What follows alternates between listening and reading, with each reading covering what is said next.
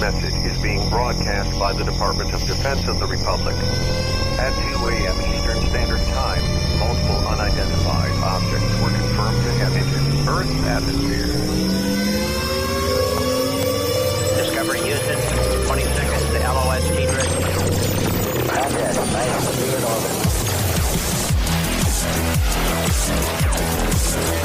The first message that comes to you is you are a divine being. You matter. You count. You come from realms of unimaginable power and light, and you will return to those realms. The vast stretches of the unknown and the unanswered and the unfinished still far outstrip our collective comprehension. 5, 4, 3, 2, 1. Broadcasting from Forest Tower Studios, all the way from the Deep South. Now, here is your host, Joe Root.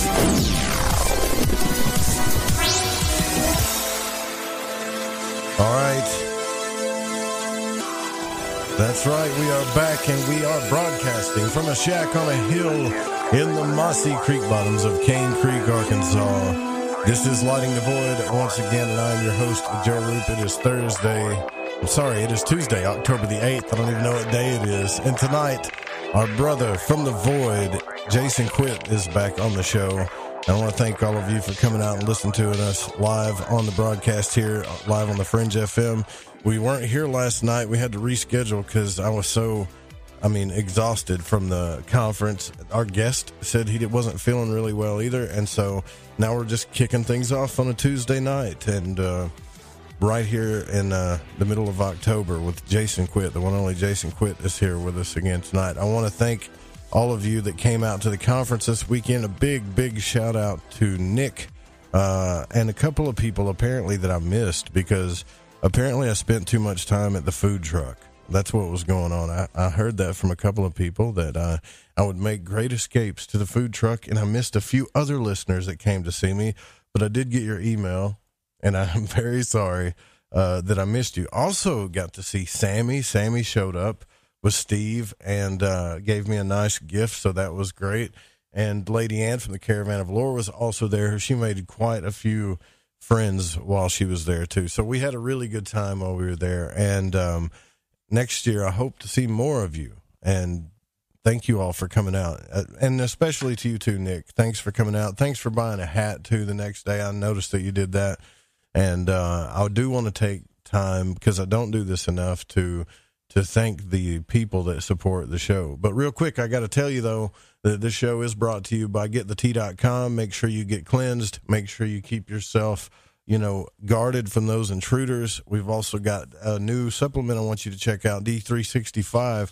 It's really good stuff. Just in case you don't have your tea with you, you're on the go, or you're going to travel like I did. It's in pill form, and you can still keep cleansed with that, too, and it works almost as good as Super Strength tea. And check it out. There's a big special right now at GetTheTea.com.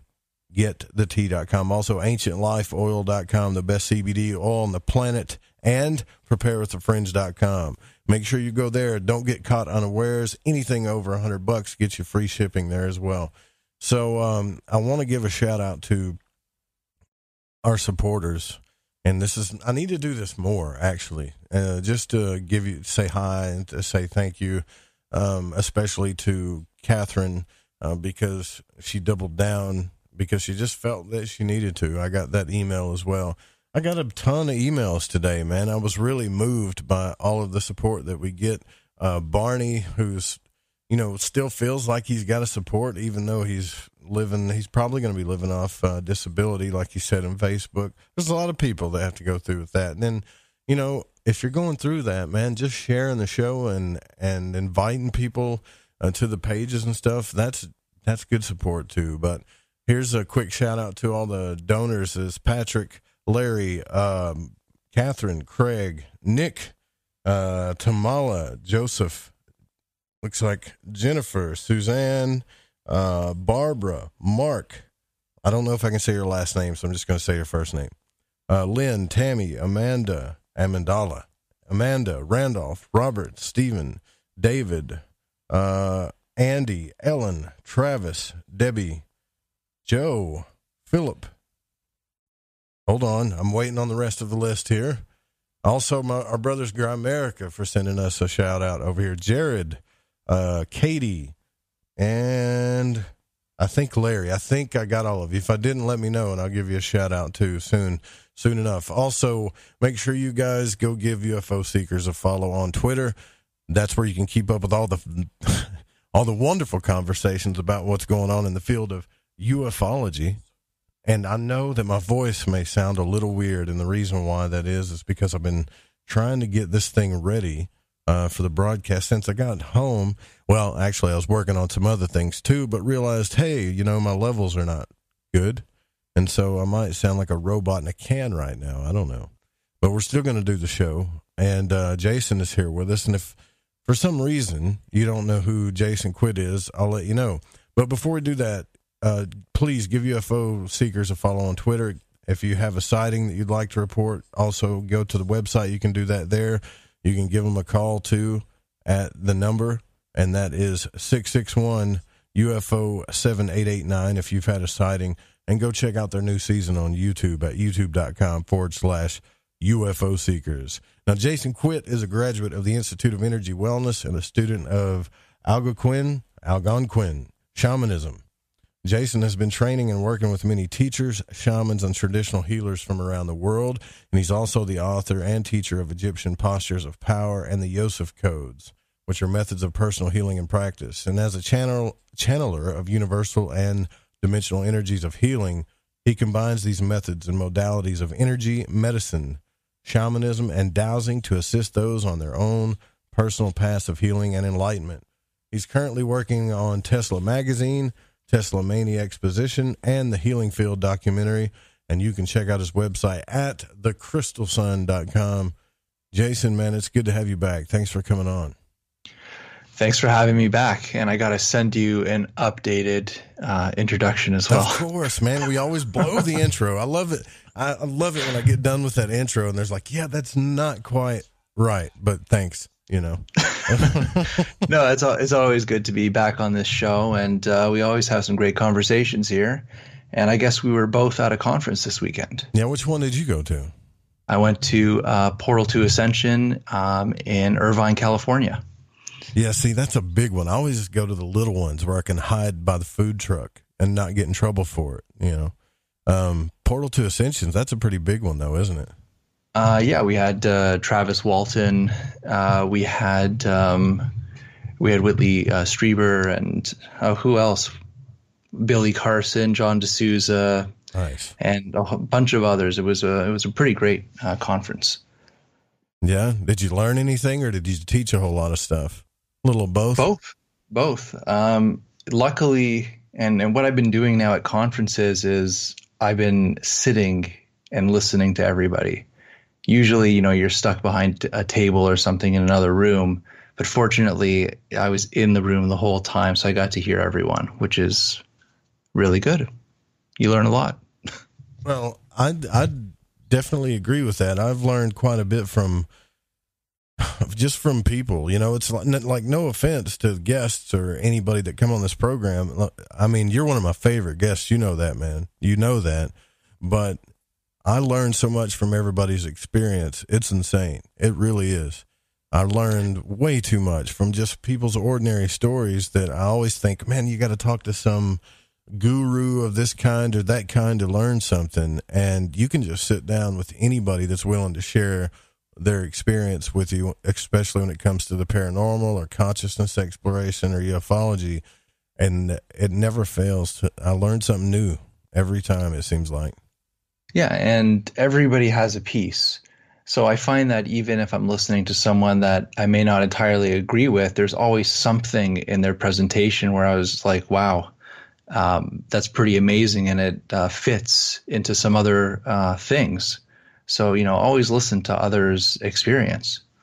Yeah. Well, you've taught me a lot, too, on the show, man. I remember one of our first conversations, I was telling you about all of the things that I was frustrated with in this field, right? Mainly ufology and some of the things that are happening, and you were one of the first people to tell me live on air to kind of call me out and say, well, look, maybe you don't know the whole situation. Maybe you're not being compassionate enough. And so this is something that I wanted to kind of start with, and I wanted to talk to you a little bit more about how energy relates to consciousness exploration. But the compassion thing is something that I think we need to really look at. But I sometimes wonder, Jason, just where is the healthy cutoff there, right? I mean, when you're giving compassion to people, whether they're, I don't know, emailing you or trying to get your attention, I guess what I'm trying to say is how much is enough until you say, okay, I'm done giving the compassion or being vamped off of here, because you start to feel like you're giving too much, because that's kind of what I'm going through in multiple scenarios. Well, I would just say you have to kind of look at yourself first. There's only so much that you can take in your daily life. And, unfortunately or fortunately, I don't know how you would look at it, but once I put out the book and, being on social media, you get bombarded every single day, right, with questions and emails. And in this community, and I'll call it this community, to be public into it and to be there for people is very difficult, because it's not my full-time job. But it feels that way, don't it? Sometimes it does, and I feel bad sometimes when things pile up and you don't answer a question, and then a couple weeks later you get a very angry email saying, "Now I know who you really are because you didn't even take the time to read my email." And I'm thinking, I can barely, call my mother or eat food. Life, sometimes you have to, do your daily job and then on the side check up on the stuff that's going on online. And hopefully you could make people happy that way. Yeah. But No, go ahead. I was just saying, there comes a point where you have to kind of step back and recharge your own batteries. Mm-hmm.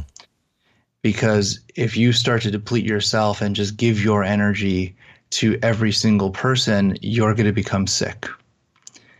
And it's going to take away from your life, and then you're not going to be able to help anyone or yourself, because your energy is too thin. You're giving your energy away to every single person that comes your way. So you have to find that balance, and just hope that people will understand that you have a life too, and it takes a lot of energy out of you to really read and go over and think really hard. How do we respond to these people's questions with the compassion that it is needed? Yeah, I get what you're saying. And you yourself, you're an author, you go to conferences, you get bombarded with emails like you're talking about, but you're a family man too, right? You're married, you're a family man. And I think there takes some incredible wisdom in that to learn how to balance that properly, right? I mean, there has to be. It doesn't seem easy. I have a hard enough time keeping up with everything I got to keep up with just on the work side, so I can't imagine everything else sometimes, And I think one of the biggest lessons in life that I've learned about energy, and especially from you and what you've talked to me about, is learning balance and trying to find that balance. Exactly. And if you don't, you're just going to become sick. Really, it's that simple. Your body will start to say enough is enough, and you'll feel fatigued. You'll have mind fog, and then you'll start making mistakes. So we really have to kind of focus in on ourselves and try to work on ourselves. And I think we need to take time every single day outside of family, outside of business, where we can just kind of sit in our, be it meditation or be it something we enjoy, let's say like reading or making music or doing artwork, or even walking outside, going for a walk in the forest. We need something at least like a half an hour to an hour a day where you say, I'm cutting out the entire world. This is me time. Yeah. And that's what we need to do. Yeah, man. That's why, do you have one of those tool sheds yet where you go, like if you and your wife get into it, you got the man shed, like the bat cave or something, like you got to get away, right? Do you have that in your home like everybody else does that you talk about, Yes. Well, my whole life, my main interest is music. Awesome. And I've been basically making music and playing music my whole life. So right now I have a room in my basement it's pretty much like a studio where I can just go into and pick up a guitar or start programming something. So that's my shed. Nice, right? Basically. And tell me it's electronic music, please. Is it? Of course it's electronic music. So I saw a picture of you, and it's not too long ago, but it was a picture of you with a lot of knobs and gadgets and stuff, and I'm like, oh man, he's doing the dead mouse thing, right? Isn't that what you're doing? Because that looks like fun. It's a lot of fun. It's a very expensive hobby. Most people spend money on vices like alcohol or drugs or fancy cars. I spend it on electronic music equipment. That's my addiction. Yeah. And once you start and you realize that to make music like that, you need to learn how to use actual gear, and then you have to use real recording devices, and then you're deep in it and you can't get out, unfortunately. But I have been I think I have posted quite a bit of just random noodling on Twitter and Facebook over the past year. I'll post some ideas of tracks up here and there, and I post some stuff on the website as well. But I'm home now for at least the winter, so I'm going to be producing and hopefully get some more stuff out on the website. Yeah, well, feel free to throw it my way. I'll throw it up on the station. I mean, it's October, man. It's Halloween month, so we're going to be doing a lot of playing on the station. And you never know. You might be the next Dead Mouse. Who knew Jason Quitt would turn into the next big-time DJ? Have you always wanted... I know everybody's like, talk about the aliens, but I'm really curious about this. Like, have you always wanted to be on stage like Dead Mouse with just crowds of people waving to your music? Like, how awesome would that be? Really? Well, I'll just say that from the age of 16 to 27, I probably played every club in Toronto. Really? What was your DJ name? Did you tell me this already? Because I didn't DJ. Growing up, I was in I'll call it a heavy metal band, and I was the guitarist. Really? Yeah. So I can't see that. I don't know. I know. I can't see it either, but I did it. So did you play like lead or rhythm or bass or what?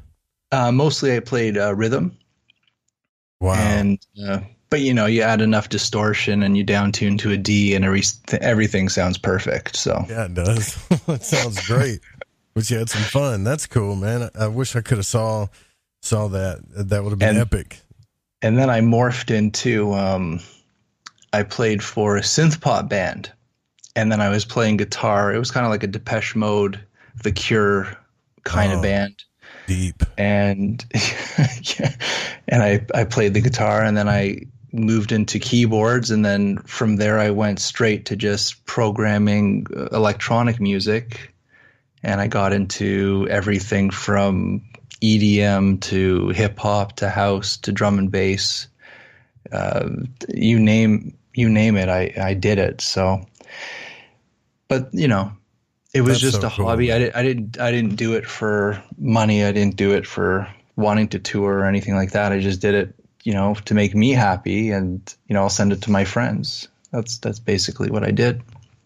Yeah, I think I can relate to you because you like figuring stuff out and then playing with it after you figure it out. That's how I am too, with technology especially. And I use Ableton Live and play around with that quite a bit. But all right, so I just want everybody to know, first and foremost, before we get into the consciousness exploration and energy and out-of-body stuff and healing and all that Jason Quitt is a normal dude that likes to rock, right? So there you go. You're a normal dude that likes to rock, right? Are you over all that now? No, in fact, the older I get, the more I have to get back, because I'm telling you, there's something to music. Mm-hmm. I remember growing up, and let's say my energy wasn't good. I was depressed, or just something wasn't right. I would grab my acoustic guitar, jump into bed, and just kind of play whatever came up. And just that resonance, that sound vibrating within that hollow guitar, it did something to me. Like, I could feel the instant changes. And I believe that when we listen to music or make music, we're activating parts of the brain that we usually don't activate. And I believe they're very powerful spiritual gates that really activate us. So I really believe that music is a gateway, a doorway to consciousness itself. And that's why I love it so much. Something I found also that I found out through this weekend that is incredibly inspiring was, and I know this is going to sound sappy maybe, or a little silly, but so I was with Lady Ann from the Caravan of Lore this weekend, and she likes to go touring, right? So I said, well, we'll take you to the airport, but before we do that, let's check out some places here in Little Rock, right? And so we went to the Capitol and went to the train station and went to a couple other places. And then I knew I always kind of liked this stuff, like art and museums and sculptures and stuff like that. I knew there was something to it. But now, I used to feel that when I was a kid, when I watched plays and I grew up and I went to a few, and I've always wanted to go to more to explore that, right? I always wanted to explore that more. Well, I really got to this yesterday or Sunday. I really got to explore that a lot. And it started opening up things for me that I hadn't felt in a long time, you see. And I wonder if it's not just music, if it's more like that whole right brain thing that people talk about when you're tapping into the arts of any kind that really touches the soul, Yeah. And once we like I go out and give personal talks at these conferences all the time, or, I speak on the radio. If you're speaking completely fact-based, logical, I'll say like reference-based information, it's all left brain. And it takes a lot for your consciousness to remember all those things. So basically, after 3 to 5 minutes of listening to pure left brain talk, you kind of shut out and forget what you're listening to, unless it's like super, super exciting. But when you're speaking from the right brain, when you're talking about experience, emotions, how it felt, personal experience, you can hold a person's attention span for hours, because when you're activating that right brain awareness, it's almost like the receiving side. You're receiving information, you're receiving energies. And for some reason, the left brain, it's a very difficult thing to program. Because it feels like it's already programmed, right? I mean, is that the thing about it, that it's already so full of programs, or are we talking about the subconscious here again? Because I feel like everything starts in the mind. Now, I could be wrong about this, all right? And this past Sunday kind of showed me that I could be wrong about it. But in my experience in studying Hermetics, like everything that we do or everything that happens as a reaction to our behavior starts in the mind, I feel like, in some way. And so go ahead. Yeah. Oh, I would just say that we should change the definition of what we're talking about from mind to awareness, because I think it's not, we think of the mind as like this logical thing where we're taking in information, but really, what is a mind? It's being aware of your surroundings and taking in the information from your environment. And basically language and everything that we're doing is just a way for us to understand where we live, how to survive our environment. So it's really this awareness. And if we don't have information, if we don't have this awareness, we don't have really consciousness. That's why if you take, let's say, a sedative and you pass out, you lose consciousness, you lose complete awareness of everything. And it's until you wake up, you regain that awareness. So I believe that the mind is this kind of first thing that we have to kind of be aware of in that awareness of who we are. And then everything else happens after that awareness. Interesting. So if I have an emotion about something, that starts in my awareness, so to speak, but doesn't mean my awareness is correct. And this is what I wanted to get at with you, what I wanted to talk to you about energy, because sometimes I think we really need to differentiate, or maybe I just need a better definition of what we're feeling as far as energetically goes, or if it's something that's in our mind, like something that's in our subconscious that causes us to feel a certain way, like a program or something. And we think, that that's our energy. And see, I'm still exploring this whole thing, this idea of energy, man. That's one of the reasons why I have you on here to talk to you about this, because I don't think it's as simple as everybody makes it out to be. I really think it has a lot more to do with consciousness than anything. I would say, what we're talking about tonight and what you're bringing to the table is very, very complex, actually. It's not as simple as just the mind. Does the mind feel the emotions? Is the emotions correct from the experience? There's a lot to this. And I'll start off by saying the mind is very logical. So I remember, like, when I was going through my awakening process, I would wake up in the morning and I'd be so depressed. I'd feel like I'm going to cry, but it doesn't make any sense. So it's like my logical mind is telling me, why do I feel this way? This does not make any sense. I don't understand why I feel this way, but I do feel this way. Mm-hmm. So there's this type of disconnection from the mind has no awareness of why I feel a certain way. And I always thought that, just from personal experience, I always blame myself, as in I'm feeling this because there's something wrong with me. Right. Yeah, that's sad though, man. Like, because I've experienced that with friends and stuff, and I think that word wrong is so harsh, man. Like, it's just, do you really felt that though? Like did you feel like something was wrong with you? Yeah, because there was no other explanation. So the mind is desperately trying to figure out the reasons and the cause. Why do I feel this way? But there was nothing logical about it. And we can get into, well, maybe your diet wasn't good enough and, you have an imbalance in minerals in your body. Therefore, your chemistry is off. So it makes you feel that way. Or you're not getting the right sleep, or something's wrong with the EMF in the environment that's causing you to feel this way, but your mind doesn't logically pick it up. What I realized, and it took a long time to figure this out, was that I was actually very empathic to other people's energies. And I started to realize that I would be picking up energies from the environment and picking up energies from other people, let's say my friends, family, or even just going out into the public. And then I would bring those energies back home with me. And I started feeling all these different things. And once I started to realize that maybe these energies are not mine, that I'm picking them up from others, that's when this whole other world of energy opened up to me. And this is actually like a shamanic training, saying that the energies that we hold may not even be ours, that we're picking it up from others, and then we're accepting it as our reality.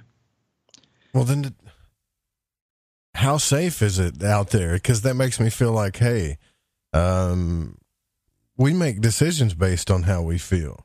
But if we're not energetically mature, I guess you could say, or understand what's going on, then we could be making decisions based on how others are influencing us.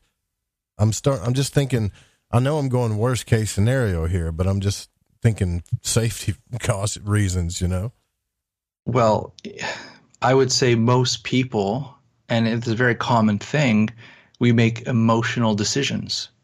Don't we all make emotional decisions? Sure. And then we realize, we reacted too fast. We made the decision too fast. All the time, yeah. And this is also something that you have to learn in this type of training, is you have to kind of not react. Only if it's obviously for survival, you're going to react, right? But if it's just reacting on an emotion, you have to kind of stop yourself. Instead of like reacting from the emotional state, you step back and you become an observer, and then you use your mind and awareness to kind of figure out the situation before you do anything. And that's very difficult for a lot of people, actually. Yeah, it's extremely difficult for me because I get what do you call it, grumpy, I guess. And if I get triggered, then it's like I have to walk away. Now, what I've learned to do, though, when it comes to that, is try to realize what's happening and try to walk away, right? Just try to walk away and then try to catch your breath and see what's going on. But I'm talking specifically about anger here, but that's one emotion. But yeah, I want to explore this and how it relates to energy and consciousness with Jason Quitt, who's our guest tonight. TheCrystalSun.com is the website. You go check it out for reference.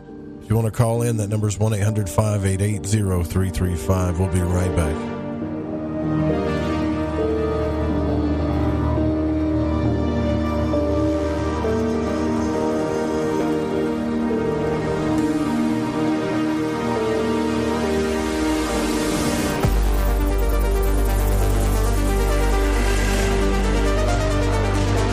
You're listening to Lighting the Void Radio.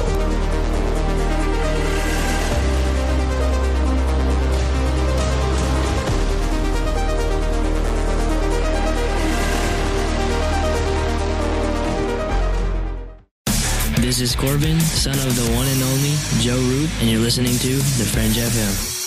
Did you know that qualified patients can access medical cannabis in all 50 states? Cannasense is a medical cannabis collective that helps patients in all 50 states gain access to cannabis medication. Cannasense does this with a streamlined process and strict compliance with the Compassionate Use Act of 1996, the Affordable Care Act, and the U.S. Constitution. It is important for each patient to understand the legalities involved, the cost, and the benefits of cannabis medication. Through truth, legalization, and education, the medical benefits of cannabis will supplant recreational perceptions, and the real vision for change will be realized. Let the people and their personal doctors take control of their medical cannabis decisions before the greed of big business takes over. The tipping point for change is today, and Cannasense is ready to lead the charge and enable legal access for all qualified patients to medical cannabis through its proven system. For more information, go to thefringe.fm/care or click the banner on the website today.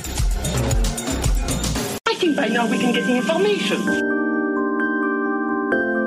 I love magic, and on Lighting the Void, each and every week, you will get to hear shows about magic, mysticism, and many other subjects that stretch your mind and imagination. So when I got my mind on the magic and the magic on my mind, I listened to Lighting the Void on the Fringe FM. It's magic. May the gods look with favor upon you. You're wondering what we're going to do to you, aren't you? Okay, nurse, let's get this man to the ER stat. Right away, doctor. We see this every day. Heart attack or angina pain due to blocked and clogged arteries. Chelation can remove obstructions or blockages from arteries and help avoid painful and expensive surgery. Now there's Angioprim. It's a liquid oral chelation product that you take with juice. You start to feel the results fast. Angioprim increases blood flow all over the body, and that means more energy and strength to take on on the day with less aches and pains. 60 years of research has gone into chelation, and Angioprim is the result. A safe and easy way to unblock your veins and arteries from buildup that slow circulation. Paging Dr. Jones. Please report to the emergency room right away. Log on now to angioprim.com. That's ANGIOPRIM.com. Or to speak with a trained consultant. Give Angioprim a call at 954-882-7221. That's 954-882-7221. Come, walk through the mossy creek and up the hill. Never mind the flashing lights and otherworldly shadows. They stay hidden within the trees. Come, step up to the shack and begin your journey to the answers that you seek. This is Lady Anne, and you are listening to Lighting the Void on The Fringe FM. Okay, here we go. AncientLifeOil.com. AncientLifeOil.com. Now this is for CBD. AncientLifeOil.com. Again, for CBD. Where do I get CBD? AncientLifeOil.com. It's pretty good stuff. Organic, non-GMO. We are the Ferrari of CBDs. AncientLifeOil.com. You know, they say when you mention a person's name 3 times when you first meet, that you're going to remember. So I'd say to you, nice to meet you, AncientLifeOil.com. It's AncientLifeOil.com, right? Nice to know that you help people. AncientLifeOil.com. Think about this. Occasional stress, occasional anxiety, occasional inflammation, occasional stiffness, and intruders that get you down. AncientLifeOil.com. Okay, so I'm going to give you a fact for the day. So Ancient Life Oil does not help you with business deals. Hold on a second. If you feel better, it could help you make a better decision. Okay, I'm wrong. Just remember to go to AncientLifeOil.com.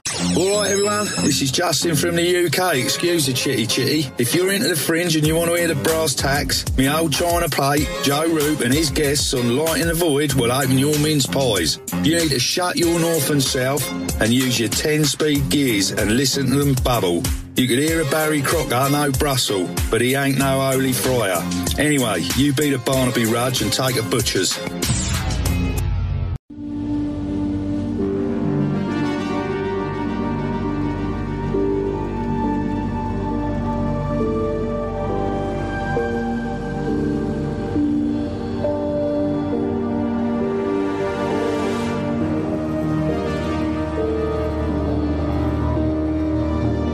Listening to Lighting the Void.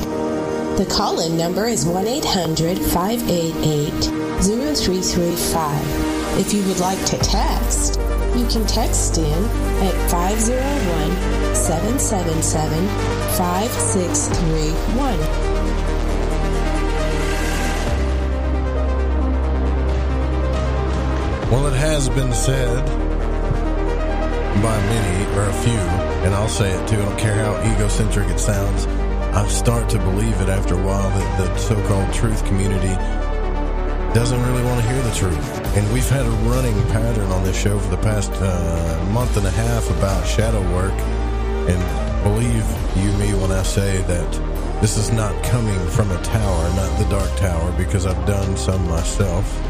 And I think, Jason, when we want to talk about consciousness and energy and how we're being manipulated energetically and all of these things, we have to be able to look at the darkest parts of ourselves and say, okay, now I'm really doing some truth seeking here, right? That's when I think when you really are doing some truth seeking, when you look at your behaviors and what the cause and effect of everything is for real, you know? Yeah. And you know, my whole teachings and the way I was brought up is that the healing journey is, you know, really going deep and walking in the shit. Sorry. Yeah, you can say shit. You get away with one shit on the program at least, you know. It's all right. Okay. Well, basically, you have to walk through that to get to the other side. So you have to really go where you're uncomfortable, and you have to look really deep at yourself. You know, a lot of people, they have problems with others, and it's just because they're projecting the things they don't want to see in themselves. You know, so you become the mirror for most people.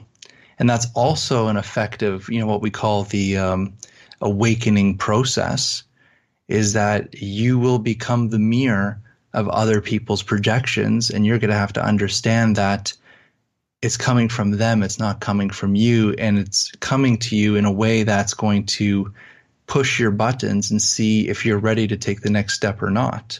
Do you react, or do you understand with compassion what they're trying to do and pull you into?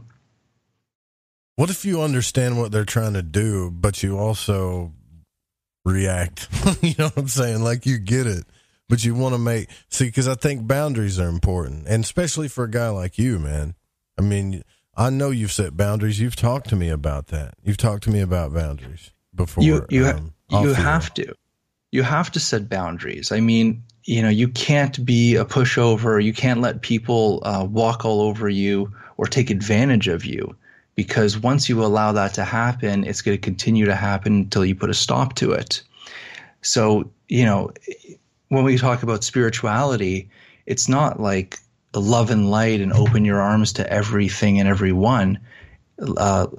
It's about setting your boundaries and being strong in your boundaries, and understanding that if you would like to open your energy field up with compassion and help people, you're doing that because it's your choice. Yeah. But if you think that this person's going to come to you and, not heal and just kind of use you for your energy, and they don't want to change, and this is a thing that you'll find as a healer and with, even with friends and family, a lot of people, they like where they are. Yes. They don't want to change. Even if it's small changes, they just won't do it.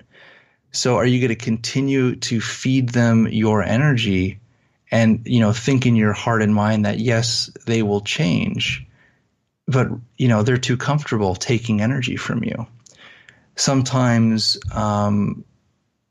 people need to take responsibility. Actually, I wouldn't say sometimes. People just need to take responsibility for their own healing and their own work. And as a teacher, I'm not going out and teaching people how to heal themselves if they don't want to be healed, or how to feel their energy if they have no intention of feeling their energy, because it's a waste of my energy trying to show somebody or teach somebody something that may help them when they don't want to help themselves. So this is where also setting boundaries are very, very good. And once you have these healthy boundaries set up, it's almost like the right people will come to you 10 out of 10 times. Interesting. So, yeah, that's very interesting. So when you say the right people, do you mean some people will come to you to test you, or some people will come to you to help you, or both? I would say both. I would definitely say both. And, trust me, when I came into this community, first of all, I've been here for about 5 years now, I think, about 5 years. And when I first got into this consciousness community, the UFO community, I was not like I am right now. I was too open, as in every story that I heard, I was like, wow, that's amazing. I totally believe that. Even if there was a person that may have had a very bad background, I would say, oh, they've changed. They're really good now because this is the way they're speaking. Mm-hmm. And you learn very, very fast that, just because people say certain things, it doesn't make them who they are. So again, you have to kind of, we talk about discernment, but it's also, you have to feel the energy. You can't just listen to words. You have to be in the presence of a person to fully understand where they're coming from. That's right. And I remember in this community, when I started to open up my energy field to people, they can be standing in a room giving a lecture on love and light type philosophies, but it felt like knives hitting my auric field. Wow. So the words were very, very pretty, very beautiful words being used, but the energy behind the words was not good. So you have to start to kind of develop this other sense of energy so that you can understand the difference between words that are healing and words that are taking your energy. And they could be the both same word. Two people could say the word love, and one will take the energy and one will give the energy. Yeah, you got that right. Now, here's the thing about that, though. How do we know, and this is what I want to really understand, how do we know that the energy that we're feeling is actual, like, energy, or is it something like a hang-up? And maybe I've got a miscued or a skewed view of energy. But sometimes I've noticed people will say, well, it's an energy thing, and really it's just a hang-up or a subconscious program that is telling them it's an energy thing and they're in safety mode, or and you don't want to say anything about it because you know if you do, it's going to trigger them. But then again, isn't it all just energy? So that's where I get perplexed about the whole thing. I'm perplexed right now on on this whole setup of this because it's really a personal experience. Gotcha. So one person's experience will be completely different than another person's experience. And everybody's in a very different place. So this is also where compassion comes in as well, because, I'll just say this. When I first started to go through the awakening process, the first places I went to were fear. And I got into like really crazy conspiracies like reptilians and New World Order and, the elite cabal type stuff, the Illuminati, like you get into these really negative fear-based conspiracies and your consciousness is kind of stuck there for a certain amount of time. And then after learning some things, you pop out of it and you go somewhere else. But when a person, so basically what I'm saying is that when you're going through this awakening process, you see people at many different stages of their awakening development, we'll call it. Okay. And in those different stages of awakening, they could have various different energies, various different emotions, various different thoughts, and they'll resonate with people in their group. But outside of that, they may be very difficult to deal with. I got you. So, yeah. What I get a lot of questions about is I think more and more people are becoming aware, especially my audience, that they can be influenced by outside energies, by outside, not just things like curses and stuff like that, which, are real to an extent of, well, that's a whole other paradigm, I guess, but how to protect yourself from outside influence so that you can be sovereign and make your own decisions and not be influenced so much by other people's energy. What are the types of things that you do for protection from that? Well, I would first say that it's not just picking up energy from other people. There's also dimensional energies around us that push our buttons, that keep us into patterns and states of being. And, we can call these things entities. Many of them actually are aspects of our family and friends. So it comes from living people most of the time. And basically these energies could push one of your buttons.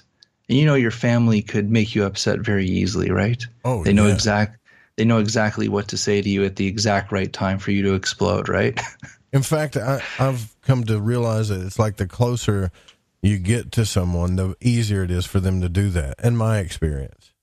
Exactly, because at a subconscious level or this energy level, they're able to pick up on your weakness.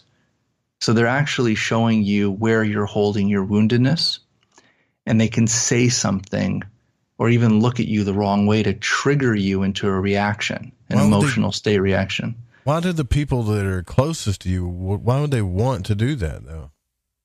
Because I would say there's a law of the universe. It's called hunger. It's as simple as that. Every being has a hunger. And we have hunger. The beings that are connected to us have a hunger. And these entities have a hunger. And they feed off of emotions. They feed off of thoughts on these dimensional levels. So they could continually push your button and you will react and produce that energy of anger or fear or guilt or whatever that energy is. And when they do that, then they receive that food or that energy that so the people that are the closest to you know you the best, basically. But there's a flip side to this as well. So it's not just negative. And it took me a long time to learn this. It's not just negative because they're actually showing you what you need to heal. So we all carry these buttons, these traumas, these wounds, these programs in our energetic fields. And if someone says something to you and it pisses you off or it triggers you, instead of like saying, oh, this person's a jerk and I hate this person, say, wait a second, I shouldn't feel this triggered and I shouldn't react like this. There's something inside of me that's causing me to react in this way. So they're actually bringing this up for you. And once you understand that they're bringing this program up for you, you can actually start to release it. They're showing you what you carry. So there's always a flip side to all these things.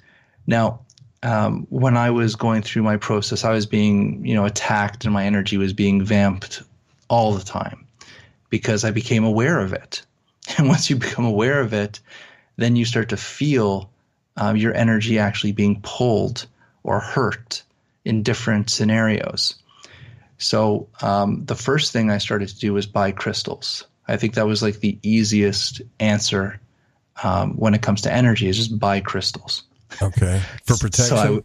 For protection. So I would like surround myself in my bedroom. My house was just filled with crystals. I would meditate with crystals. I would have crystals in my pocket in my car.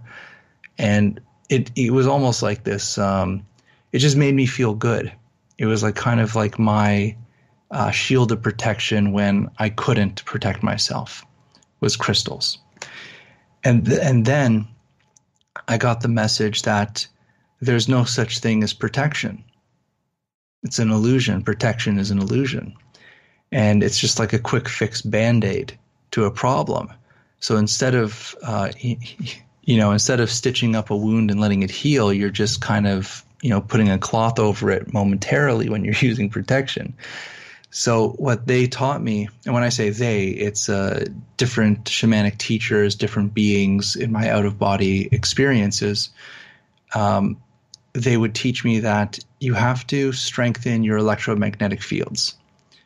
They say when your electromagnetic fields are weak or distorted or hurt or damaged, basically you are powerless to influence, basically. And they say until you strengthen and rebuild your energetic matrix, you're going to be stuck basically in that level. So it's your responsibility to heal. And this is where I started to go into the meditative practices, the Qigongs, learning how to feel and use energy. That's how it started. And it took many years. Like, I know I'm talking now about this stuff, but I've been doing this for 15 plus years, almost 20 years. And it took most of that time with a lot of effort to actually learn about energy, to be able to feel, sense, and have the awareness of energy, and then build the energetic fields up again. So we all have this, we can all do this, but it takes time. It's like a muscle that we've never used before. And once we get to this strength back to us, it's much easier to deal with. And I tell a story, and this is actually in the book, the Forbidden Knowledge book, when I was in the shamanic class, the Algonquin shaman class. We're sitting in the class, and it felt like a dart flew across the room and hit me. And when this dart hit me, it felt like it literally felt like a hot coal is stuck on my skin. So it was very painful. And I'm trying to it's obviously invisible, right? You can't see this. Yeah. I'm trying to take my hands and grab this thing and pull it off me, and I can't. It's it's invisible to me. And then a fellow person in the class who is also a shamanic healer, they saw what was happening to me, and they just turned over to me with their hand, and they went and they just grabbed it right out of my energy field and threw it on the floor. And I immediately felt this person take this dart out of my energy field, and the pain was gone instantly. And I was thinking, how come I couldn't do this? How come I couldn't pull this thing out, but this person just reached and pulled it out? It didn't make sense to me until I learned that their electromagnetic field was strong enough to deal with that type of a dart being thrown at me. My energy field was too weak, so I was powerless to it. Oh, okay. That's fascinating. And then once I started to practice these qigong, these meditative things, I started to strengthen my energetic fields. When these darts would come into my energy, they wouldn't come and hit me right on my skin. They would come and hit me maybe a couple inches outside, or then a couple feet outside. And then they didn't come and hit me at all because my energetic field was stronger, so they didn't affect me. So it was like a building process so that I could actually use my energy in that multidimensional world to actually cause a change in something. And that's what we have to do, is we have to learn how to build and strengthen our own energy field. And one of the most important lessons that we have to learn with building our own energy field is we have to learn what our energy feels like. Right. That's the most important thing. We have to learn what our energy feels like, because once we learn that, then we can sense what is not our energy. Now, for everybody, is that different, or are there some common things? Personally, I don't know, because I think everybody's different. Okay. Me personally, I feel it. There's many sensations to energy. There is the sensation of a magnetic field, where you can actually feel the density of almost like this bubble. Then there's it's almost like a cold wind. So you can get this cold air moving around your body and inside your body. Then there's the sensation of heat, of tingling, of pulling. That's a very interesting sensation, it's the pushing and pulling. So you start to feel all these different things with the energy, and you start to learn what they are. That's for me. I don't know if it's exactly the same for every other person. Fair enough. Yeah, because I've always wondered about that too. Like when I get certain feelings about things, here's what I've experienced. And although it's negative, it has always proven to be true. And so I have this saying, I wish somebody would prove me wrong when it comes to the BS in life, right? And I say that because I feel it as soon as I'm in its presence. And it doesn't matter if I'm next to somebody or I'm on the phone texting. It doesn't matter. When I know that there's a disingenuine energy around me, I guess, so to speak, I know it. And I've never been wrong about it. I just never have. And even though in that moment, someone may say, well, you're wrong, or I don't know, or I think that you might be wrong. Later on, I always find out that I wasn't wrong, and I feel like, okay, what am I not doing here? Am I trying to differentiate what I call intuition or paranoia, or is it all just energy? I should really start listening to this. I mean, that should be a clue. I'm not saying be negative all the time, but at least if you're starting to pick up patterns, you got to start learning from that stuff, I think. But remember, what is our greatest intuition on the earth? What is the greatest intuition that we have? It's survival. That's right. Yeah. All right. So we have survival built into us. And let's go back thousands of years, and you come in contact with another human, you have to make sure that this human is not going to kill you and take your stuff. Right. Yeah. You know, True. So you have this kind of intuition about this person. You can feel the energy of this person. They could be speaking very kindly to you, but it just doesn't feel right. You know, so sometimes we have these survival mechanisms of intuition where you can still pick up on these subtleties of people. A lot of people have lost that ability. I'll give an example. And I think every person listening has gone through this, I hope. But when you're a child, somebody asks you to steal something for them. Mm-hmm. For example, when I was a kid, very young kid, we went into a convenience store and one of my friends says, take that candy, right? Well, when that person said that to me, right when they said that to me, it felt like someone punched me in the stomach. I got sick. I felt like I was going to throw up because I knew that it was wrong, right? Right. And so that emotion that I felt, that was a survival mechanism. I knew that it was wrong. There was something not right in that situation.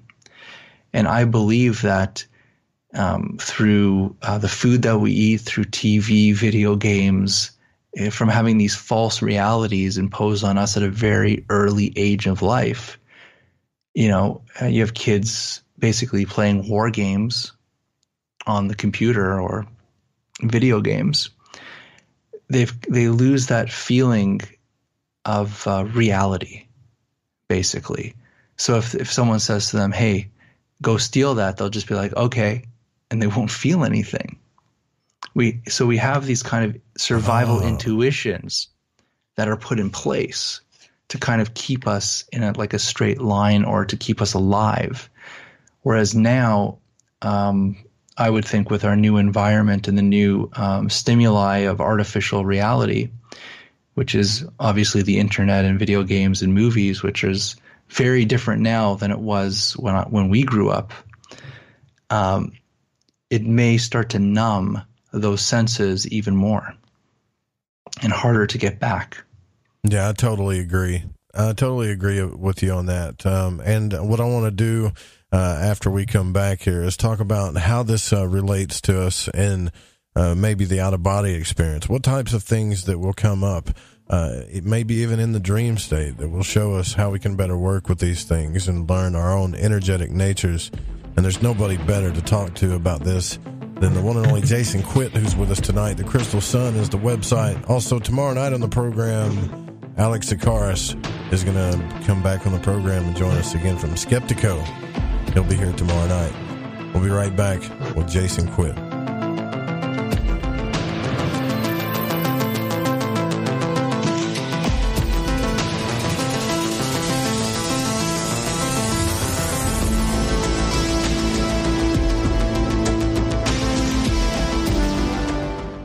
The night is young, so turn up the heat with your host, Joe Root, on Lighting the Void on The Fringe FM. This is Crow 777, and you are listening to The Fringe FM.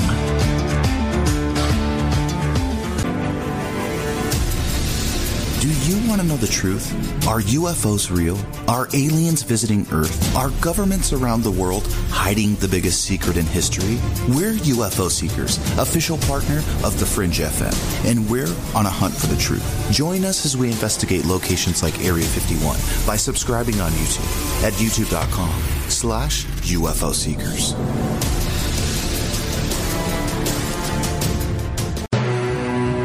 I'm Ryan Gable, and I want to remind you to keep your radio, phone, tablet, or computer tuned to The Fringe FM and visit the website thefringe.fm to listen to the entire lineup of shows. You can also catch my broadcast, The Secret Teachings, Monday through Friday, beginning at 12 a.m. midnight U.S. Pacific Time, right here on The Fringe FM. Hi, I'm Alex Exum, and you're listening to The Fringe FM. OMG! People are jumping on board to the Life Change Tea Regiment. Brew, steep, and drink for a gentle, taste-great cleanse. It's changing how they feel. See what everybody's talking about. Log on to getthetea.com. That's getthetea.com. Life Change Tea aids in digestive slowdown and helps people get moving down a healthy path. We won't make claims. We'll just let you decide. Experience is much better than a commercial anyway. If you want results, log on to getthetea.com and purchase your super strength cleansing tea. You won't be disappointed. And if you're looking for some mind-body suggestions, go to YouTube and punch in the search bar Health Matters Now. That's Health Matters Now. Put power into your health now. So, getthetea.com. That's getthetea.com for super strength tea. And YouTube, Health Matters Now. That's Health Matters Now for valuable suggestions. Getthetea.com. The tea that makes you go. This is Reverend John M. Polk. Please visit me at johnpolkmedia.com and visit my show, Quantum Hologram Matrix, 5 p.m. Pacific, 8 p.m. Eastern, every Tuesday on thefringe.fm.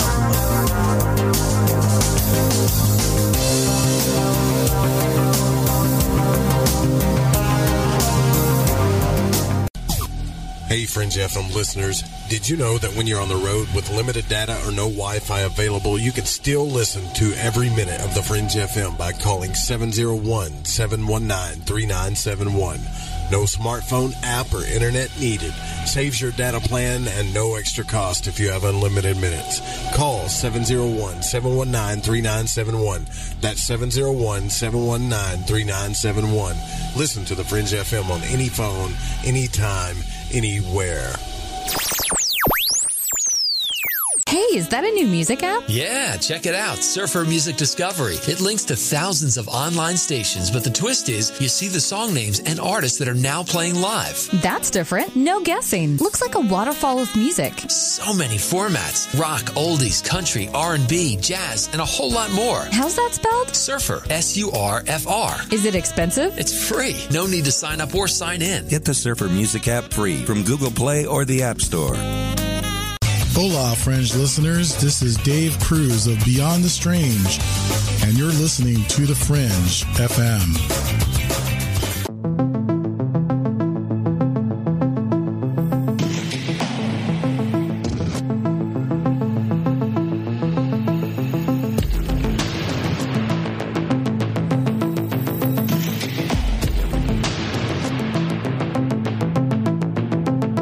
To call Joe, pick up the phone, dial 1-800-588-0335, toll free from the United States or Canada. You're listening to Lighting the Void Radio.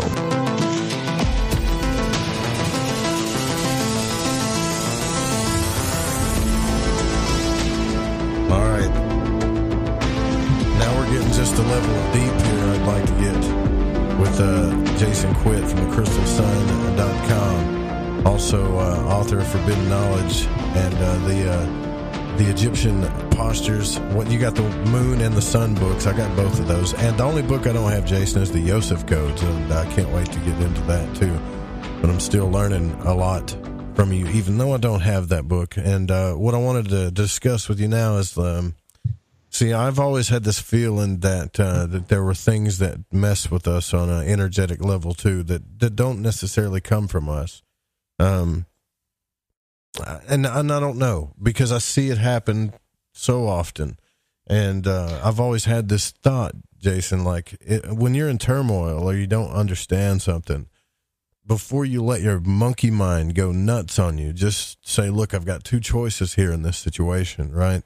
I can choose love, compassion, or I can choose fear.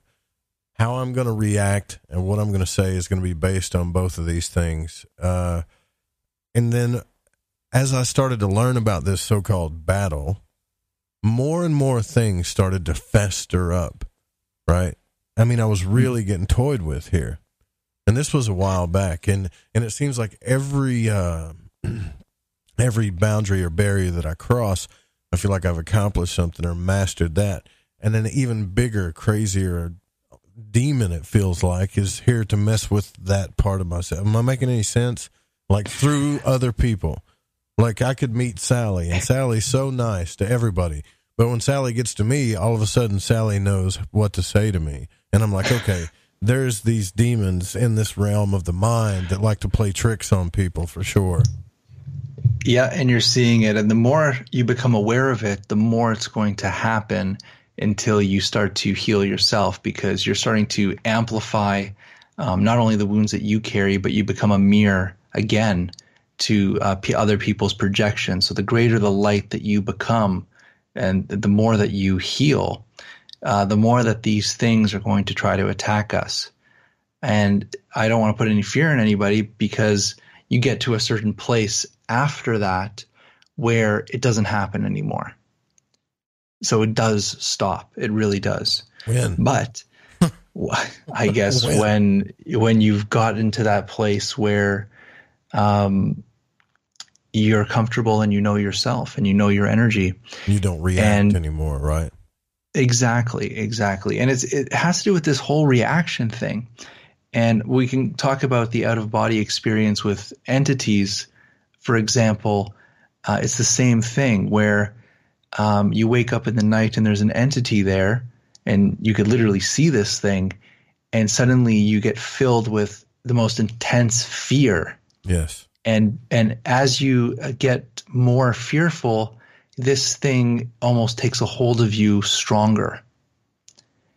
And then you realize for a second that when you're in that shock and in that fear, this thing is actually being pulled closer to you, you know? So when it happens a lot and you start to get comfortable with the situation, even though I would, comfort is not the greatest word to use. When you become used to the situation of an entity trying to mess with you, instead of going into the fear, you go into this place of peace or love or compassion. Suddenly this entity's just gone immediately, because it's like, okay, I can't get anything from this person. I'm just going to leave. And it's the same thing with people. So you get into situations with friends and family, and they know exactly what to say to push your buttons, just so you can have that reaction and feed this entity. So it's not going to go away. It's not going to go away until you yourself take responsibility and heal that thing within you. And once you do that, that will stop. And you do that I think you do that by setting up boundaries. Don't you like making it clear that about your own energy? Like, this is the amount of energy I'm willing to give in this situation. And then after that, I'm done, because you can't, you will get sick for sure. Like, I've been puking sick from stress and trying to figure out, well, why is this happening? Or what's this going on? Or am I messed up? Is it, that stuff that's a bad rabbit hole to go down. It is, but you can't tell the other person this. That's also a mistake. That's a trick.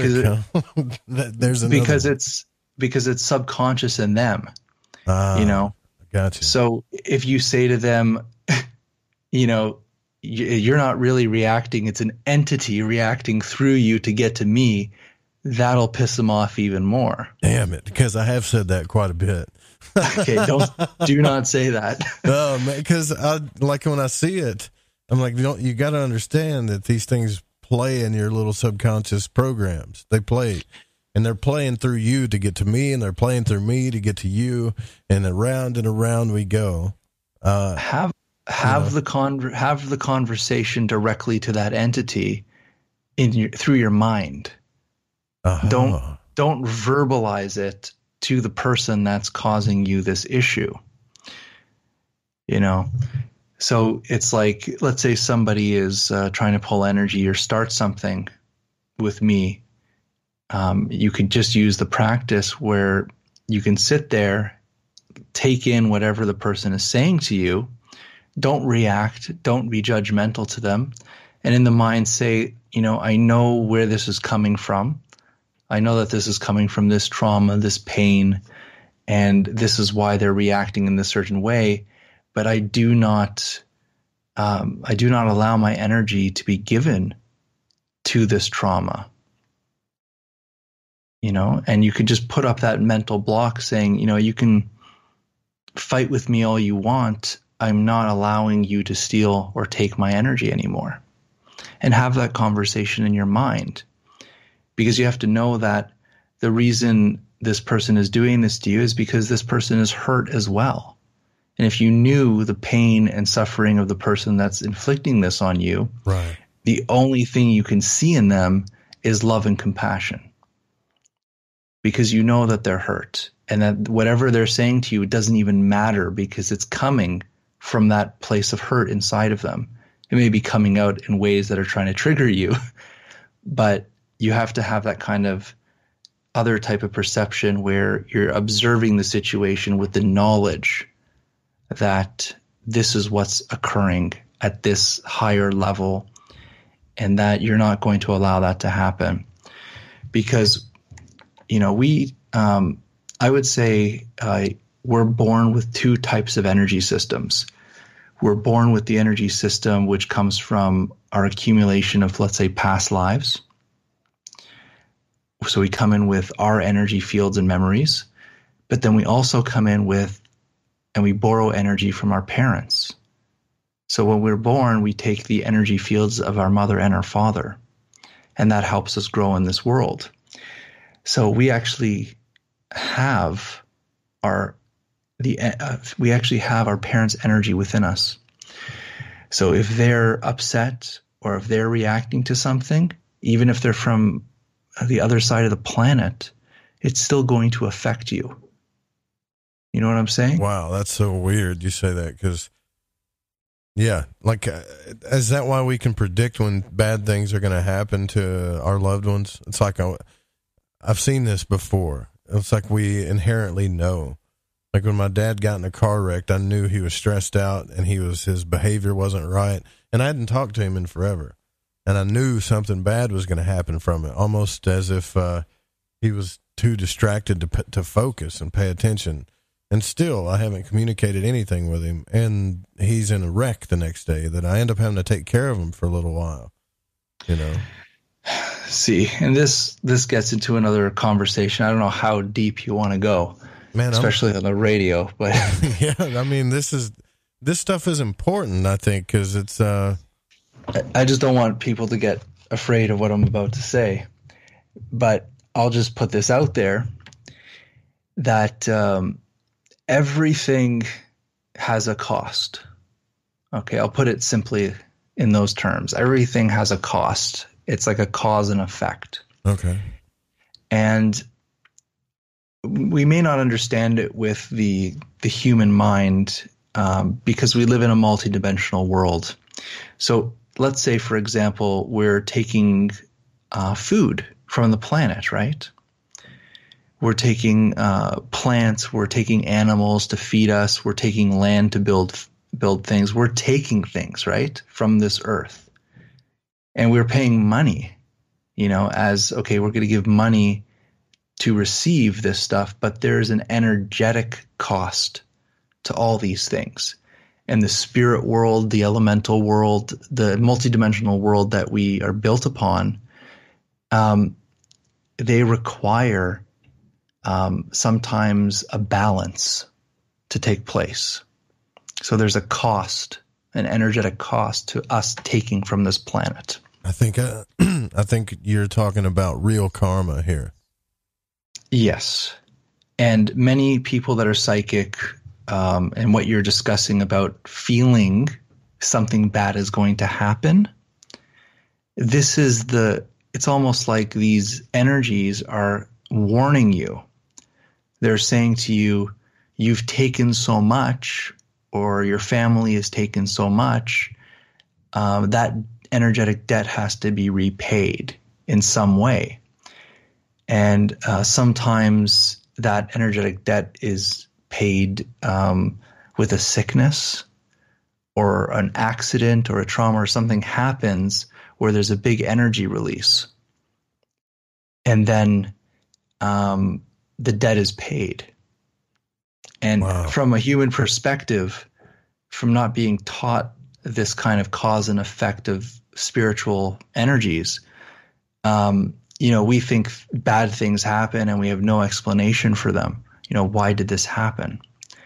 So a lot of times especially the natives, when they start to sense that buildup of energy of the land, and they feel like, okay, something is going wrong or something is about to happen, what they do is they do a ceremony where they're giving offerings to the spirits. Like either they're pouring alcohol or giving sage or tobacco to the fire, and they're giving offerings to the spirit to level out that balance, to clear that buildup so that that thing will not come to pass that they're feeling. Yeah, that is a pretty trippy thought. So how do we... I'll give you a really good example. And this also goes back to native tradition. Basically, and this is also the way I was taught. I wish I need to do it more, obviously. But they would carry a bag of tobacco around with them, for example. And tobacco, the original meaning of tobacco is blessing. To give tobacco is to bless. That's basically the cleanest translation of it. So, for example, if they were going to go into the woods and they needed, let's say, some cedar wood to make a tea or a sacred bath, if they're going to cut that branch off that tree, they'll say a prayer, ask the tree to, give that branch to them, and to make it fair, they'll go into their pouch and they'll take some tobacco and they'll give it to the tree. And then there's this kind of like equal trade so that everything's in balance and alignment. So I've seen that work with, like, in magic, where they give, when they ask something from a spirit, so to speak, that they give it some type of acknowledgement, whether it's artwork, tobacco, or a blessing or something, and that's been misconstrued in a lot of ways as making deals with devils and stuff. But I'm not saying that's not true either, but I've seen that work, what you're talking about in the Western sense.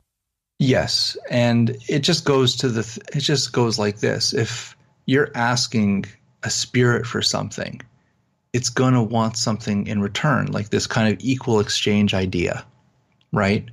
So if you're, let's say, doing magic from whatever teaching you're doing, and you're just constantly asking like spirits to do things for you or asking for help from the spirit world for all these things, but you're not giving anything back to them, it's like this debt will start to build up and something bad might happen. So this is why there has to be some type of spiritual understanding and knowledge that there has to be balance. A debt always has to be paid. And that's why we use, let's say, the tobacco or the sage or candy even. Many different cultures have different things. Like I remember when there's a place called Manitoulin Island, which is about 8 hours north of me. It's a completely native land. And they say that it's very dangerous to walk in those forests. It's extremely dangerous because they say the elementals are so powerful there that they will play tricks on you and you may be lost forever. And I take those warnings extremely seriously.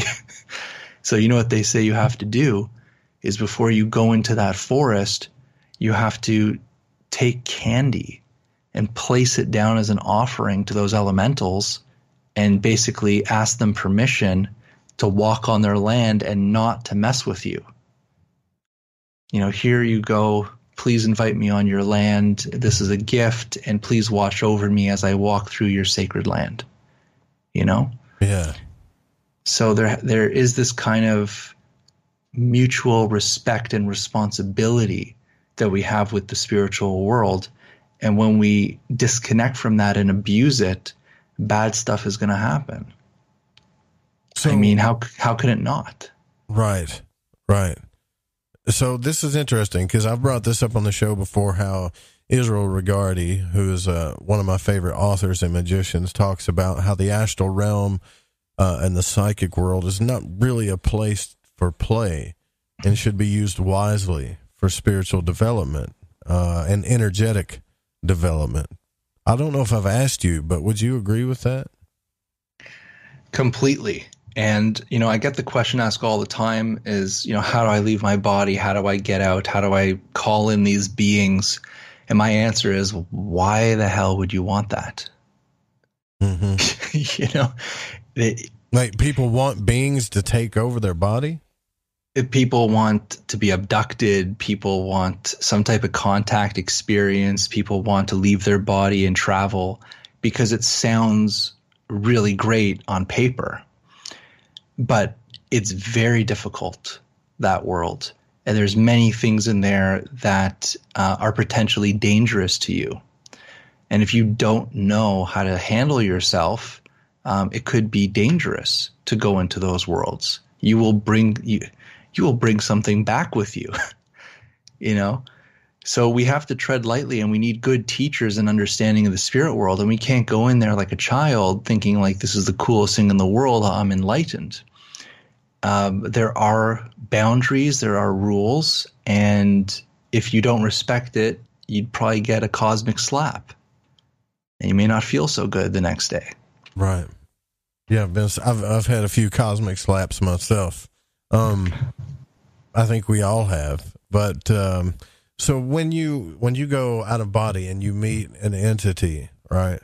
What do you do? Because in magic, they talk about they would hold up certain signs or make certain suggestions, and if the entity couldn't do it back, then they weren't trustworthy. Is there something that you do like that, or to figure out what you're dealing with? No. For me, it's like it's just instinct, and you develop this over a long period of time because they can appear as things they think you want to see. All right. So they could appear to you as an angel. They could appear to you as a close family member. So when you come in contact with these beings, they may look like the thing that you're seeking, right? Because they know what you're seeking. So they could take a form. So I've had many instances where a being will be in front of me. They could be taking the form of a family member. They could be taking the form of, let's say, a higher master.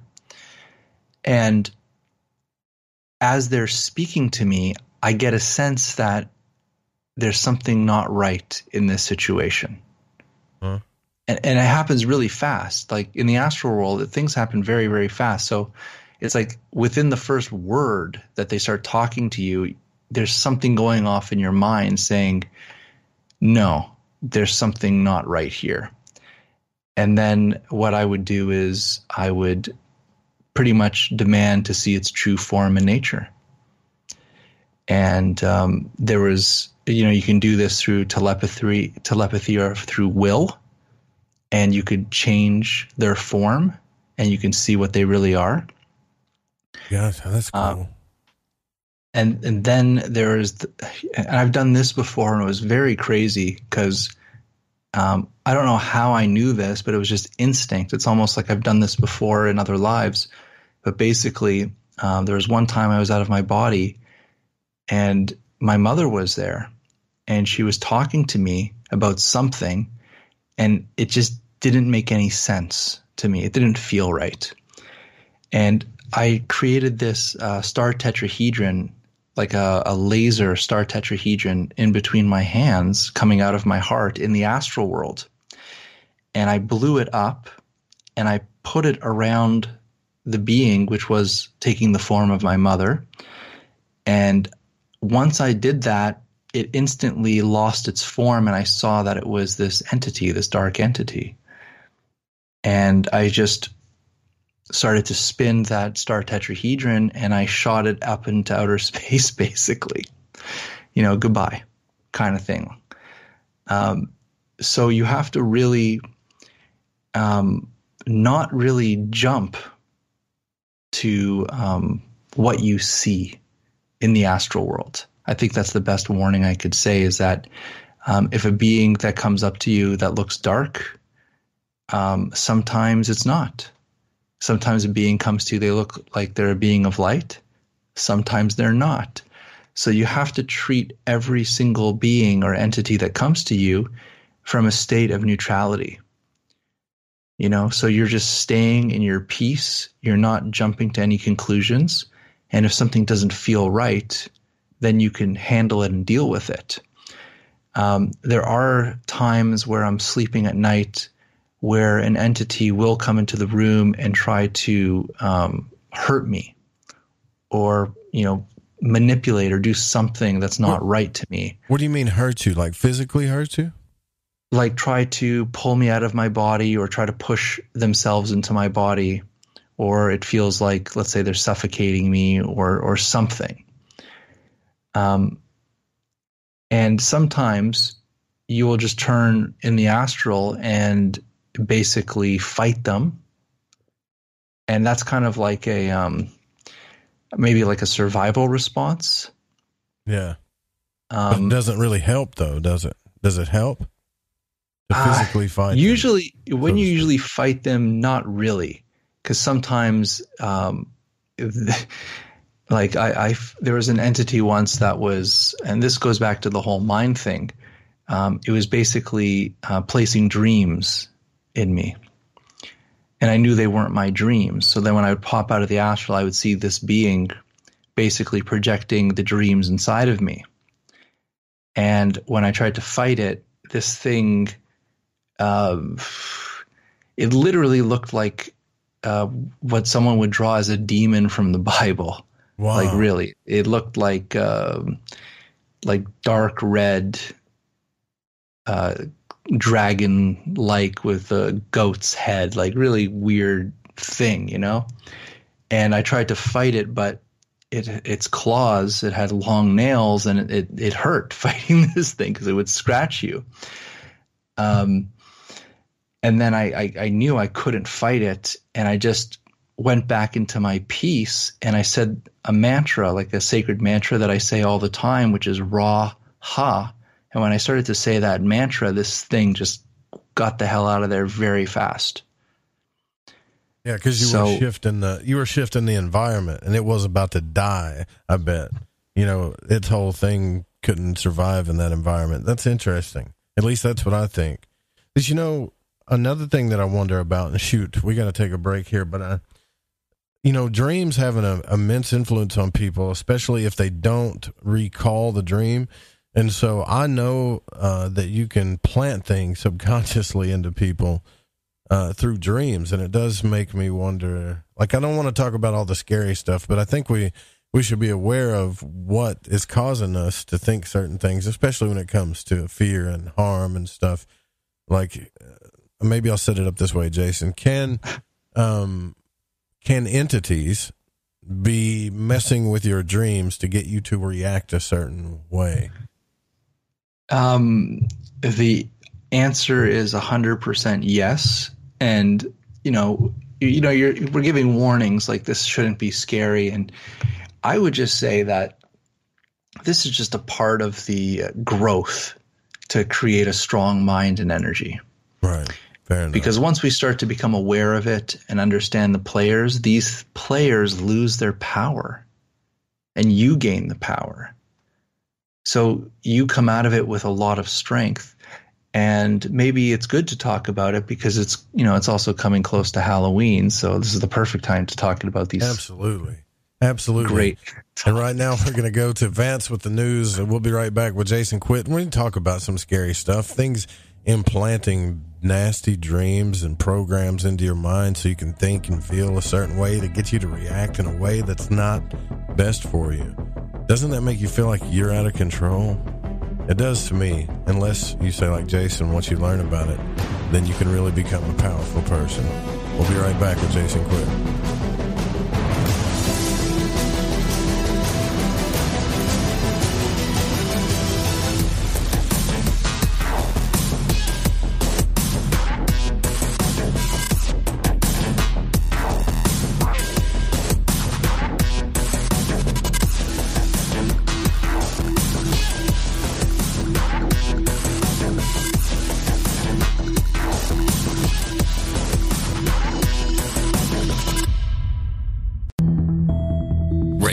your mind? It's Lighting the Void with your host, Joe Roop. Hello, this is Vance Nesbitt. Take the time to expand your mind by listening to Lighting the Void with Joe Roop right here on The Fringe FM. From the news center outside the city of Chicago in the great Midwest, it's the Stranger Than Fiction news right here on The Fringe FM. I'm Vance Nesbitt. Here's our headlines. For a fourth time, a Montana hunter has been attacked by a grizzly bear in the last 10 days. A fourth hunter in Montana has been injured by a grizzly bear in the last 10 days, marking the most recent attack of its kind in the Big Sky country. The fourth victim was injured in the Gravely Mountains, in the same stretch of wilderness just 8 miles south of where 3 hunters were hurt in 2 separate encounters back on September 16th. According to the news outlet, the Ohio man was mauled on September 24th near Coal Creek Drainage and Eureka Basin Road, telling officials that he was ambushed by a bear while walking through a blown-down timber area. According to a statement by Montana Department of Fish, Wildlife, and Parks, said during the incident, the man reportedly fired multiple shots at the bear until it left. The man was able to meet up with members of his hunting party and get medical attention. It was unclear if the same bear was responsible for all the September attacks. Source, FoxNews.com. And scientists now believe some black holes could be portals to other galaxies. New simulation models are suggesting that a rotating black hole may offer safe passage to another part of the galaxy or a different galaxy altogether.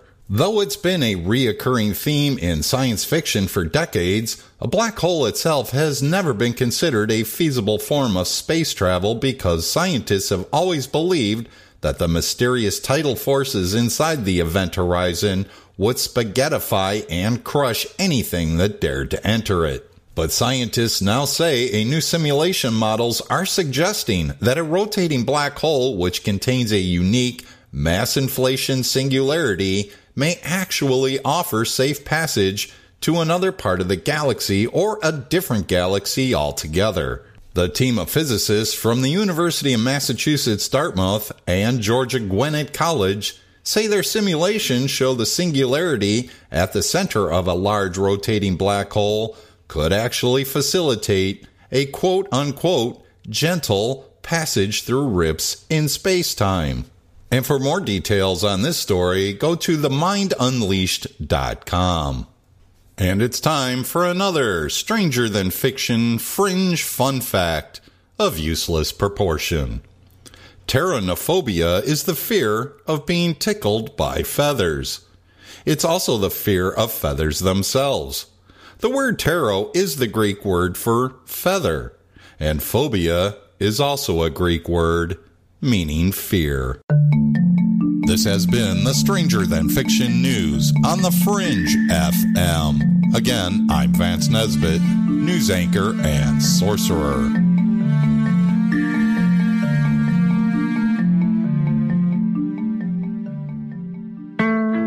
Hi, this is Sammy. Join us in the Deep South as we're lighting the void with Joe Roop on the Fringe FM. Right, me old Chinas. I know it's an ad break, but before you lot shoot off and make yourself a cup of Rosie Lee or whatever else it is you're going to sling down your Gregory Peck, you need to listen to me babble. If, like me, you found your way to Lighting the Void via a downloadable podcast, you might want to take a butcher's at the Fringe FM Wind and Kite. You won't Adam and Eve how many other shows there are or what they rabbit on about. Ancient history, conspiracy, the consciousness, the esoteric, the occult, metaphysics, parapolitical, ufology, technology and spirituality, to name but a few. They got featured hosts like Ryan Gable, Jeremy Scott, Alex Exum, Tim Doyle, Cortana and Gigi, Susanna Ross, the Reverend John Polk, Michael Deacon and J.D. Lewis. You might find yourself listening to the thoughts and theories of the author of The Fish you just finished reading.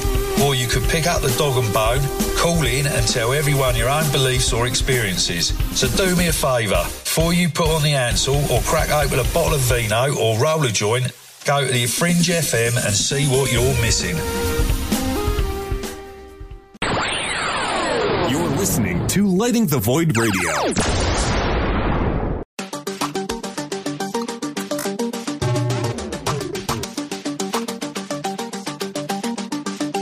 To call Joe, pick up the phone, dial 1-800-588-0335, toll free from the United States or Canada.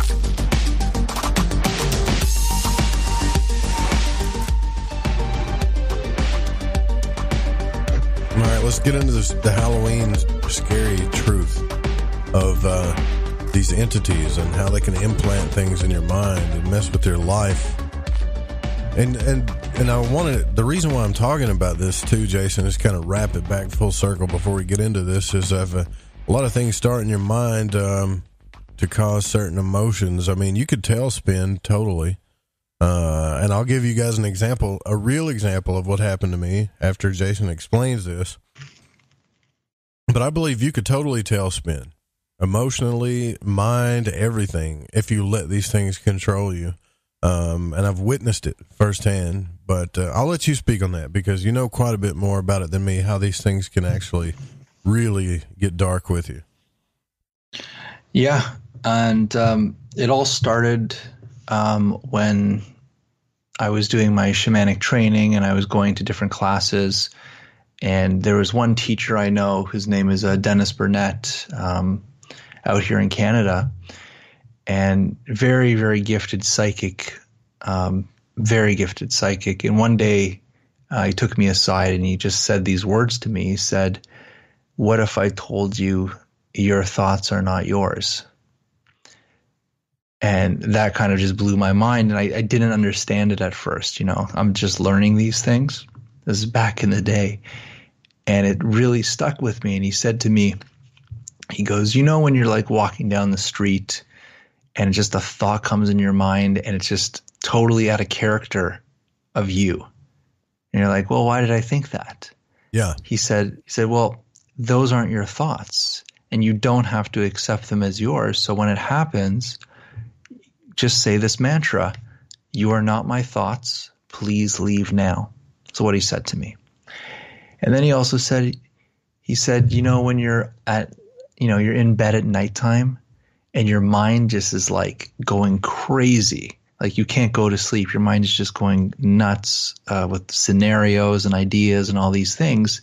He says that's the time when these things could place their thoughts in you, the easiest. Yep. And just say, you are not my thoughts. Please leave now. So that became my mantra. And with my meditation practice, with my Qigong, I would add that mantra, you are not my thoughts. And I would do it when I would walk down the street and I'd get a thought. I would just say, you're not my thoughts, please leave now. So I didn't even accept it as my thoughts or my reality. Now, this really came to a head, I would say months after this information came to me. I was sleeping at night and I'm in a normal dream. And then in the dream, I hear my own voice. It's my own voice speaking to me. And it said to me, Jason, I have to tell you, you're dying of cancer and you only have a couple more months left on this planet. And that was the message I got in the dream. Oh my God. And right away, what happens? Right away in my dream state, I start getting very sad. And I'm thinking to myself, oh my God, I'm dying. How do I, tell my friends? How do I tell my family? What do I do in this situation? Because I'm not going to be here for so much longer. And then something just took over my mind, which was the mantra. And I just said, wait a second, my thoughts aren't mine. And when I came to that awareness, I suddenly popped out of my body and had an out-of-body experience. Whoa.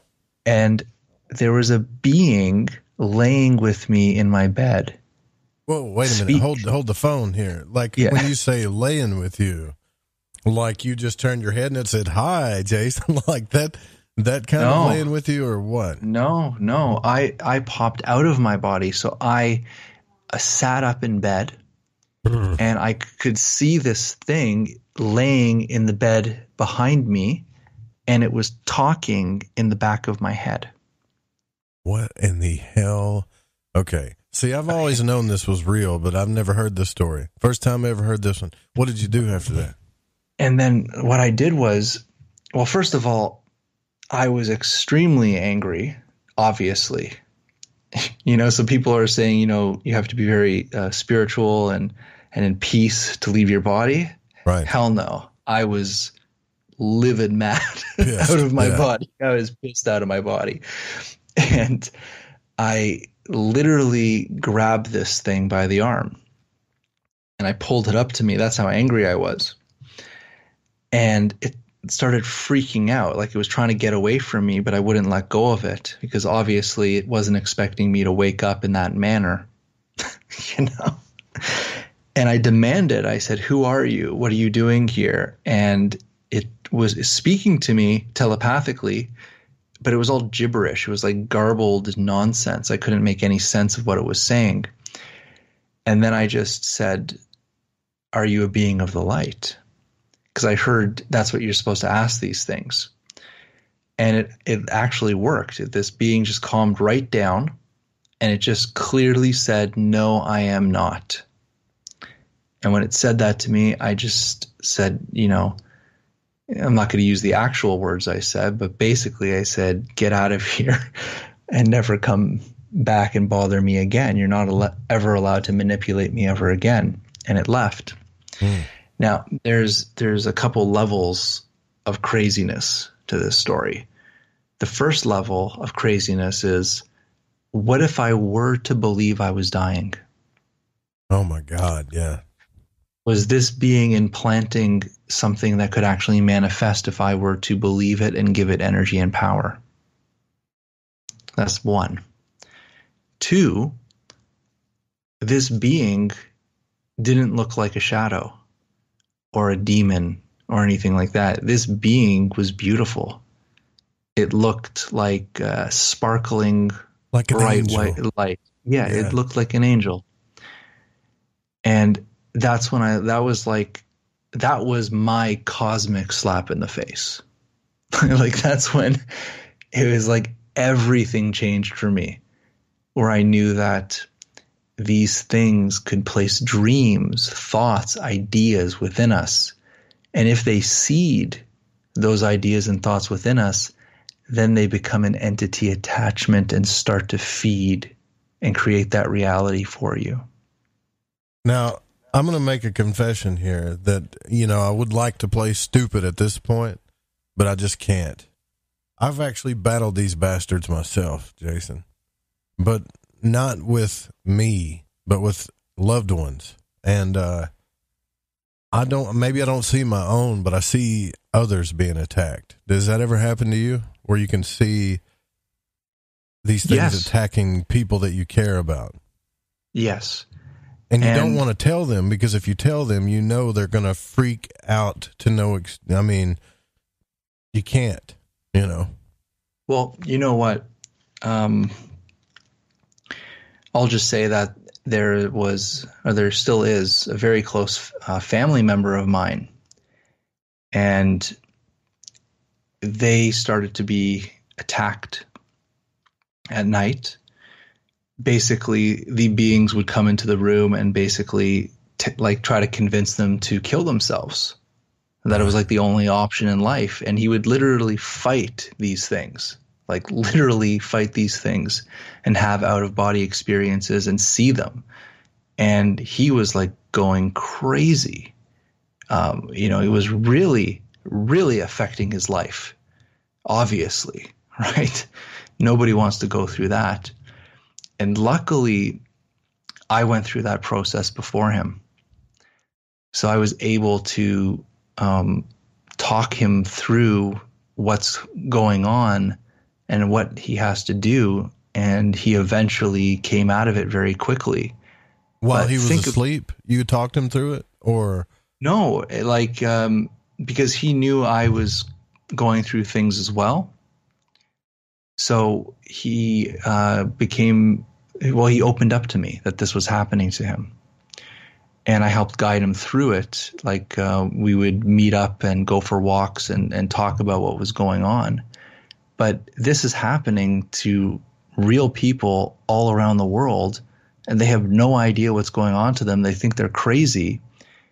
And sometimes, unfortunately, they're giving in to these beings.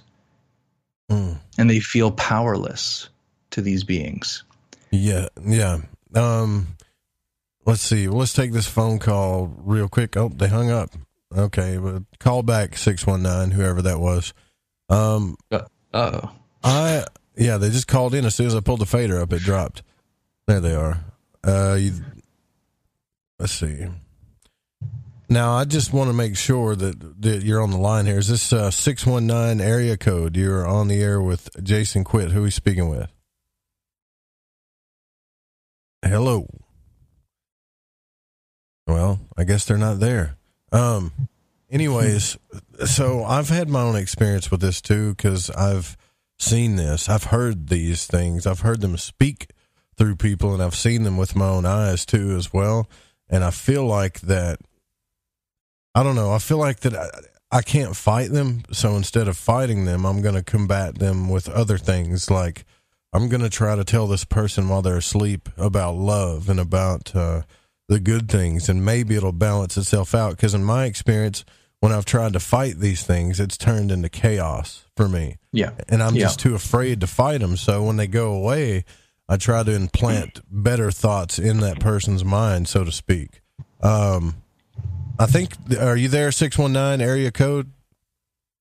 Yeah, I got cut off once, but I'm here. All right, and then what's on your mind? Do you have a question for Jason Quitt? Yeah, well, no, I was just, his story reminded me of a story that happened to me, and I was going to share it.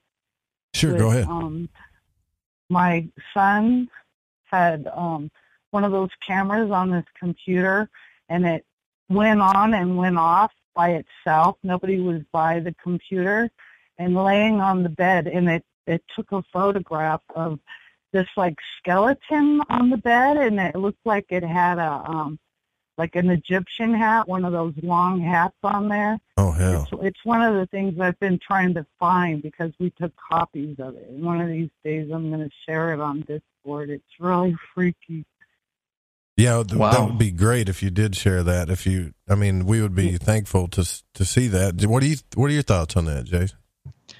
My thoughts are there are things that cameras can pick up. And the interesting thing about your story is that the camera went on by itself and took the picture, which tells me that this type of intelligence wanted you to see its form. And basically it set it up for you. For what purpose, I don't know. Yeah. Just to mess with you, maybe. It was freaky. That is very freaky. Yeah, thanks for sharing. Yeah. Who are we speaking with? I didn't even ask you what your name was. Sorry. This is Angel. Hey, Angel. Yeah, that's a pretty freaky thing to happen. What would you suggest that she does for protection? Is there anything that she can do to make sure that don't happen again? What I would do... It was a long time ago. All right, well, how about for my own sanity then? In case I see something like that. What I would do is I would just kind of... the easiest thing to do is smudge the room after. So just bring in the prayers, burn cedar wood or sage or an incense in the room, burn it, give the prayers to clear the space, or you could even take a singing bowl or a bell and hit those frequencies in the room and ask for the room to be cleared and the portals to be closed. And that should work, but nothing is permanent for anything. So you may have to do it maybe once a month or once a year type of thing. Thank you, Angel, for sharing that with us. That was a really interesting phone call, really interesting experience. Thanks for calling in. Anybody else is welcome to call in if they want to. Now, so what I was saying is I tried to combat these things, but it didn't work. It seemed like the more I tried to combat them, the worse it got. And then I was like, okay, I've made this into something that it never. You know what I started thinking? I started thinking this is this own person's fight, not mine, because I'm making it worse. I felt like I was making it worse by trying to help.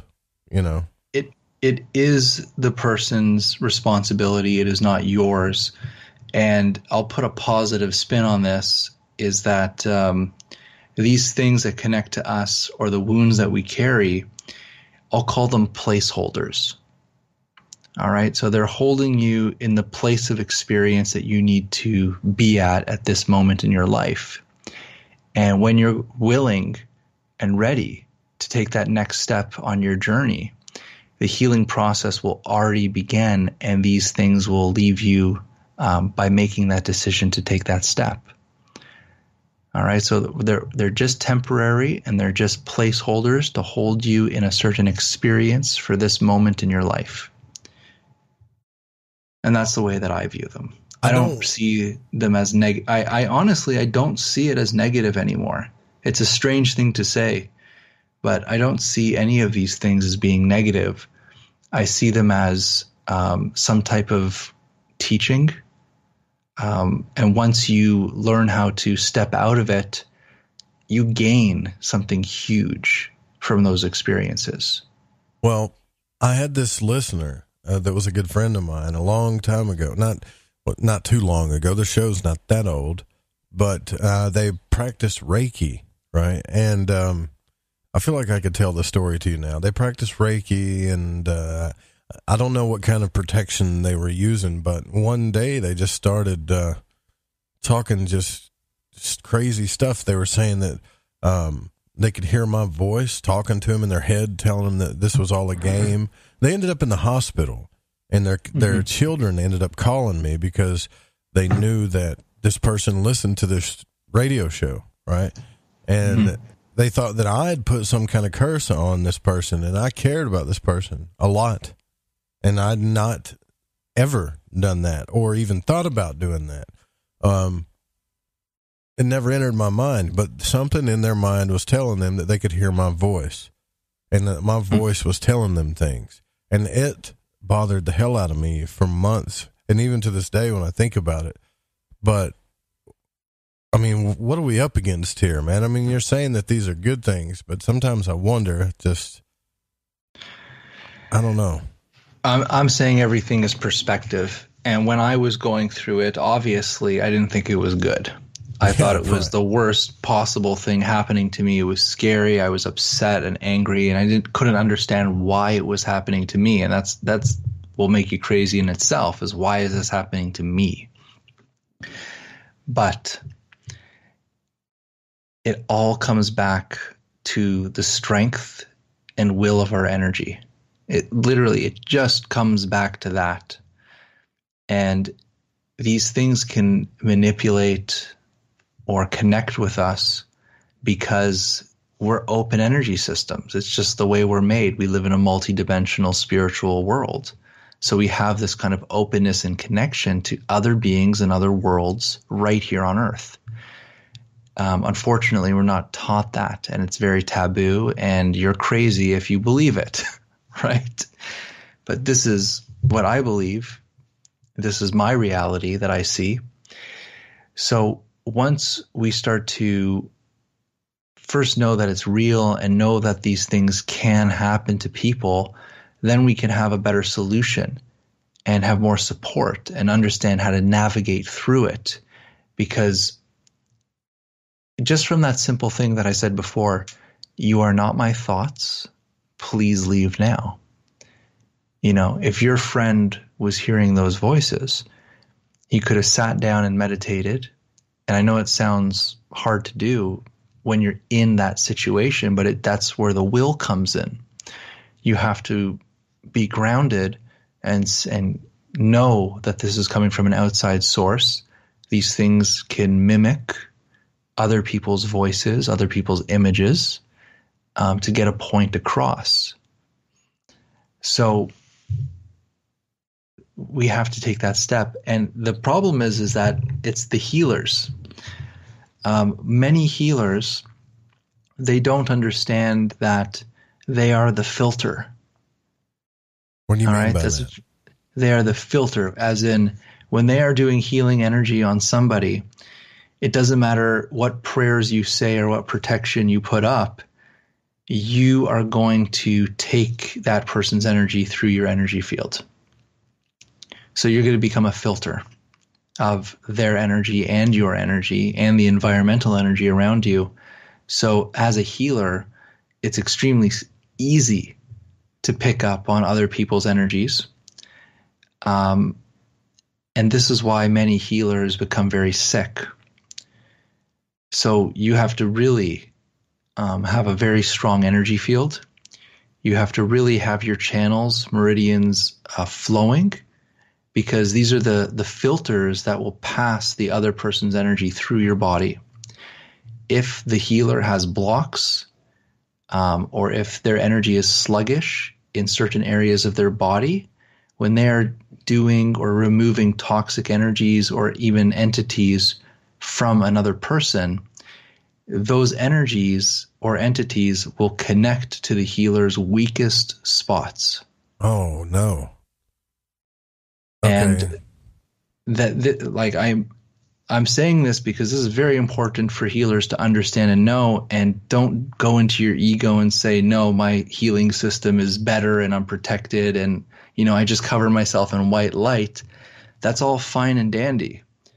But you're still moving energy through your energy field because you are an open energy system, and that's just the way the universe works. So if you are carrying things that are blockages within you, that is where the energies of other people will get stuck the most. So as a healer, you have to take very good care of yourself energetically, physically, mentally, and understand that you need to be in a very good position energetically to start taking on and moving and working with other people's energies. And we're talking about a healer. Anybody can pray for anybody. Anybody could send well wishes. That's completely fine. But once you start to manipulate energy with their permission, obviously, for healing purposes, that's when you have to be very careful on what you take on. Yeah. Yeah, that's a good information there for anybody that likes to do healing work. And if you're calling in, try not to put it on speakerphone because it feeds back and it's hard to handle on the show. It looks like we got 618 area code. You're on the air with Jason Quitt, who he's speaking with.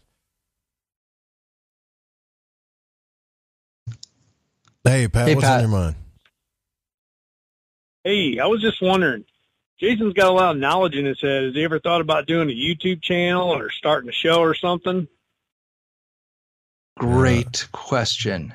I am actually this month, I can't believe you asked this month I'm actually setting up a little studio so I could actually have my own YouTube show. The thing is, I don't like the way I sound. I don't like the way I look on camera. And I'm a perfectionist. So all those things together make me very nervous. So what I do want to do on the show is, yes, bring knowledge, but I also want to kind of bring it in a humorous, entertaining way, to not scare people like I'm doing on Joe's show. Oh, yeah. You're real scary. Right. But nobody likes the way they sound. That's why I stay hidden, or I try to, because I'm way cooler online than in real life, So Great. I think we all Jason's got a good calming voice, though. Yeah, you do. Thank you. I am going to do a YouTube show. And hopefully it'll be ready in November. So, I don't know what it's called yet. Are you going to have things like Qigong on there and things that you do and kind of simplify things down for everybody? Oh, yes. I'm going to try to do everything. And I've already spoken to a lot of people, a lot of my friends that do the conference circuit with me, a lot of radio hosts, and I'm inviting you, Joe, as well. When I do this show, I'm going to try to figure out how to bring you guys in on it. Oh, cool. Guys and girls. So we can talk about any topics, and I think it's going to be a lot of fun. Yeah, sounds cool. Good question. Is that all the questions you got, Pat? Hey, that's all I wanted to know, man. I appreciate you taking my phone call. Jason rocks. You rock. Can't wait to see him. Thanks for your phone call. Thank you. Yeah, that would be cool for you to do, man. And bringing the comedy factor into such a serious field would be a good idea, actually. No doubt about it. I mean, it really would be. Everybody's too damn serious, aren't they? Yeah. And when you go through the experience in life like I have, you need a sense of humor, or else you're not getting very far. Plus, I'm also Canadian, so it just comes naturally. No, we won't hold that against you. You know, yeah. You're one of the only few Canadians I really like. No, I'm just playing. We got a ton of Canadian listeners in the audience. It's just, I think a lot of people are drawn to scary things. There's no other month to talk about that than this month, right? And that's when all the stuff comes out. I do wonder why. I think I get a little angry about it sometimes. Like, why are we so drawn to the dark stuff, and then wonder why we got all these problems? You know. Well, remember, everything in life is a cycle. Life and death is a cycle. The moment you're born, you're basically dying, right? Yep. And remember, see, I don't know what it's like down in Arkansas, but up in Canada here, we have the 4 seasons.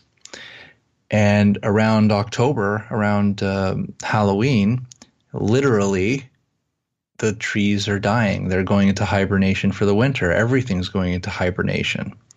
So it's showing us the cycles of life and death, that we're in like this death cycle now. And they say the veil is thin. The veil is very thin around the time of Halloween, because that's when everything is going into this death and hibernation mode. It's just a natural cycle on the earth, and I believe that this is where all the superstitions and all the old knowledge came from around this time. And this is, I guess, why they say that you could communicate with spirits better around Halloween, and that's why you honor them around Halloween, because it's just the time of year that it's the easiest to do. God, I love it. Actually, I really do. It's like it is the favorite time of year for me. Look, we only got a few minutes left here with Jason. I know I'm already keeping him up late, and I don't want to waste any of Jason's precious energetic time, because all of our, and I say that very sarcastically, but I mean that. All of our time, I think we need to realize, and energy is more precious than what we think. It really is. And so we need to learn how to use it properly. And Jason Quitt's here with us to help us do that. We'll be right back.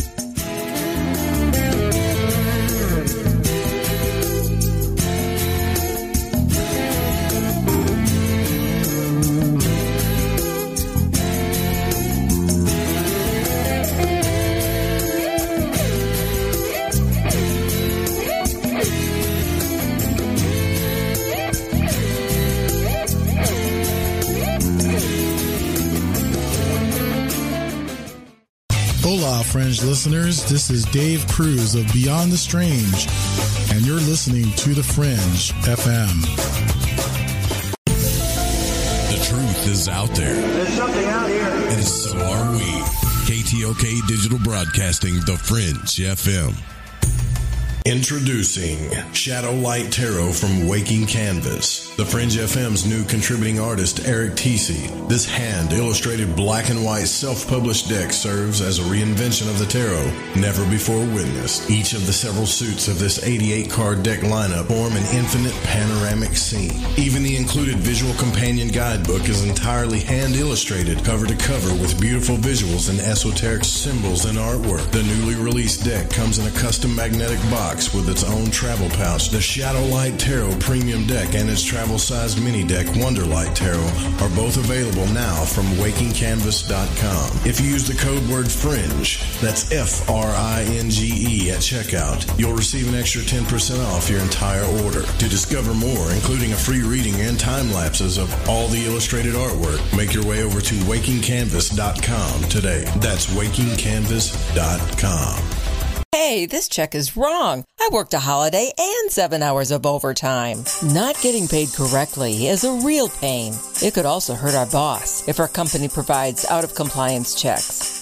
That's right, construction companies doing business with the government can get fined, or officials of the companies can go to jail if the checks aren't right. It's a law. The Davis-Bacon Act has 30 compliance issues for every check, but there is an easy way for construction companies to be in compliance. EMARS offers Compliant Client, a web-based system that finds and corrects all 30 of the possible out-of-compliance check issues. Users of Compliant Client report an 80% savings in time and money. Running a weekly payroll usually takes about 5 minutes. All 15,000 plus clients of EMARS have never had a legal compliance issue. Plus, they sleep better on check day. Contact EMARS at emarsinc.com or call 480-595-0466. Are you intrigued by Paranormal Talk Radio? You'll love the new Paranormal Radio app from TalkStream Live. You'll find a great selection of talk shows covering UFOs, ghosts, strange phenomena, and much more. Download the Paranormal Radio app now and start listening to the very best in paranormal talk entertainment, including the network you're listening to right now. The Paranormal Radio app, free in Google Play and the iOS App Store. Somewhere between abnormal and paranormal, there's a show called Into the Paranormal. I'm Jeremy Scott. Hear me live Saturdays at 6 p.m. Pacific, 9 Eastern on the Fringe FM. We all have that story to tell in our lives. The winds were howling. The ground shook.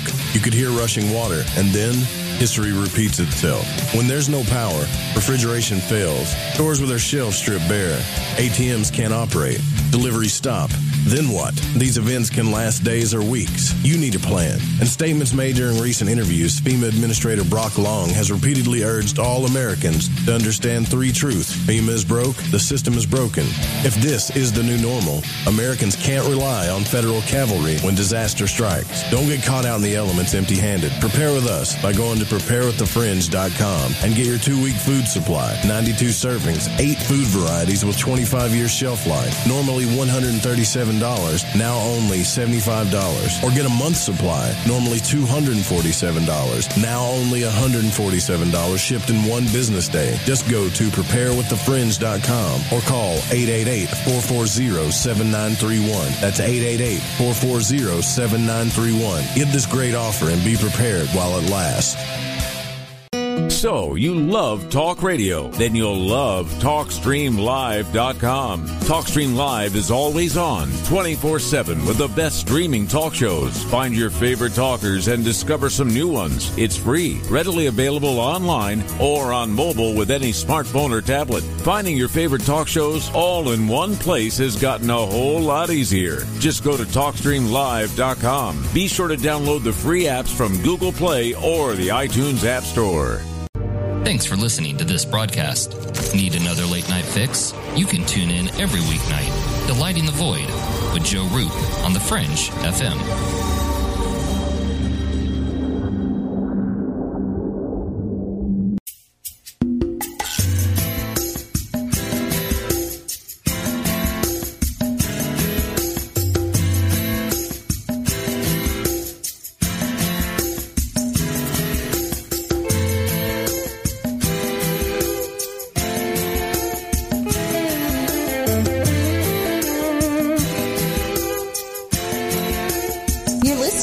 Lighting the Void.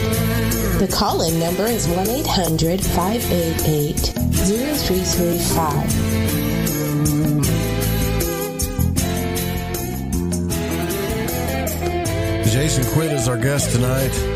You know, this is one of those shows that I actually, no offense, Jason, but I feel kind of relieved to do, man.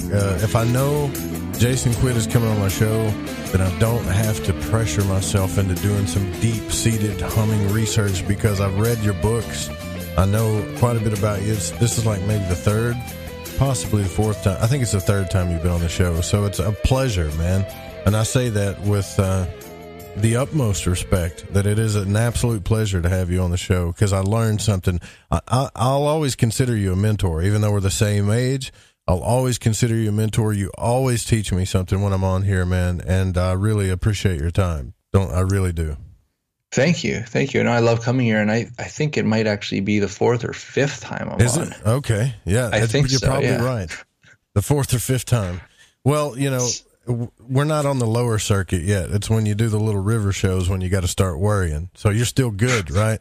All right. You're on the Fringe FM. You're fine.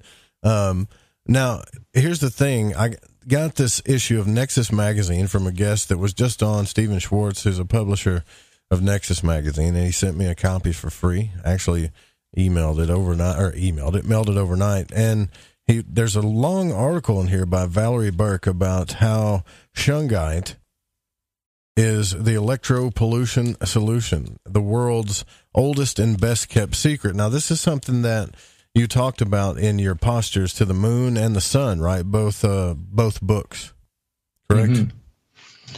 No, I did. We use the shungite with the set of the healing rods for the polarity of the body, the electroconductive nature of the body. Will use that shungite to connect to the electromagnetic fields of the earth around us, and it will also pull the energy through the meridians and ground the body. So we use shungite in many different ways.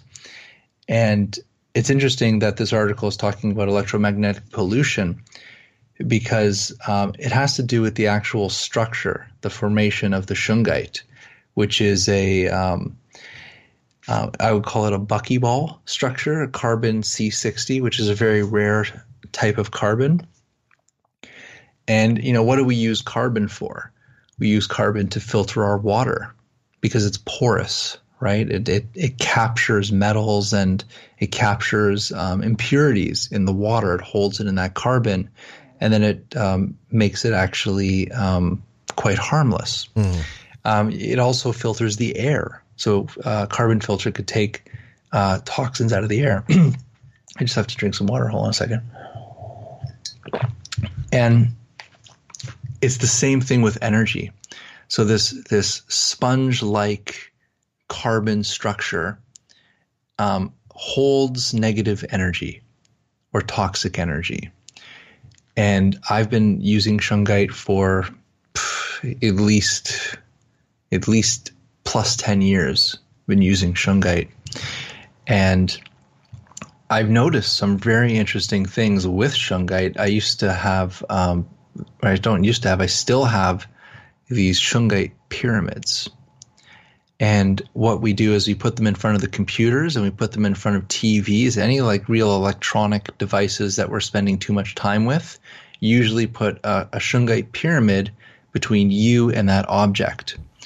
And actually, I'm going to go pick up shungite pyramids and put them on my website coming up this week. But what I noticed, something very interesting that you shouldn't notice. I had a shungite pyramid in front of my TV for probably a couple of years. And when I went to go pick up this pyramid, it looked like the pyramid was expanding. And it was expanding so much from the inside out that the pyramid was actually breaking and cracking all around the shungite pyramid. And I've heard someone tell me this before, that these objects will suck the negative energy up and store it within the shungite. And eventually, when it becomes too much, the shungite will start to break down, and then you just have to take it and put it in your garden and bury it into the earth. And I think I've been through about 3 shungite pyramids between me and the TV, and each time, it's a solid stone. It's not supposed to be doing this, but it's actually expanding and cracking. Wow. And it's a very strange thing to see. So they say that even wearing shungite, like wearing a shungite bracelet or putting shungite on your cell phone, it has some type of effect of taking the toxic energy to the shungite instead of it going through the body. Now, obviously, you're not covering your entire body in shungite because, it's just a small area, but it has some type of an effect. And right now we live in a world that has a lot of electromagnetic pollution, a lot of toxic energies in our environment. So by adding these natural elements like shungite, carbon C60, which is a very powerful carbon-based stone, it's like you're adding this energetic sponge so that the energy doesn't go to you where you absorb it. The shungite will absorb it for you. And I would say it does it for many years. And look at it and check the shungite out, especially if it's a pyramid, and visually see, is this expanding? Is it cracking? What is the shungite doing after many years? And then you know it's working. You know that it's taking on that energy for you. This is all about EMF waves, from what I'm seeing here. The electromagnetic spectrum and what shungite can actually protect you from. And yeah, you're right, because the article talks about that people wear it like jewelry and put it around their home and workplace, and even people drink shungite water or apply it to their water. Do you think that's effective as well? I would be cautious about using shungite in water. And the reason I would be cautious, and I know that a lot of people swear by it, but I would be personally cautious because there's a high level of pyrite in shungite. And pyrite is an iron. And when you put iron in the water, it'll start to oxidize and turn to rust. So when you put just raw shungite in water, if you leave it in there for more than a week, it's definitely going to start rusting, which is not good for you. So just keep that in mind and be aware if your water starts to taste very bloody, that's because it's a very high iron content being oxidized, and you don't want to drink that. You really don't. What if you got a bloodlust, I'm just playing. It's Halloween. Come on now. It's Halloween. So this is something that I've tried myself. I'm more into like a ceremonial ritual and meditation, but I did try some of what you had in your book there, and I can tell you that there were some times that I felt out of balance in a good, not in a good way, but in a way that it shook me a little bit, almost like I don't even know if I was ready to do the exercises yet, to be honest with you. I think my energy was so out of whack that when I started doing this stuff, I would get these feelings of imbalance, like something was shaking beneath my feet. Does that make any sense to you? Or was that just... Are you referring to like the Egyptian postures using the pharaoh rods? Yeah. Well, yes. I didn't have any rods, but I just tried it without it, Oh, yes. The truth is that we are all out of balance, like every single one of us. And we have to accept that. Okay. We're all out of balance. And once we start to do these practices, especially doing practices like Qigong or the Egyptian postures, what's going to start to happen is you're trying to shift and expand and strengthen your electromagnetic fields of your body. And we get into these patterns. We all have patterns. And these patterns hold us not only in energetic structures, but it keeps us on this right path in our life. And once we start to use Qigong, we're actually shifting our electromagnetic structure itself. And when we're doing that, a lot of different changes are going to start to happen. Many people, when they start to practice these type of meditations, they may feel dizzy or nauseous, or they may even start to like spin.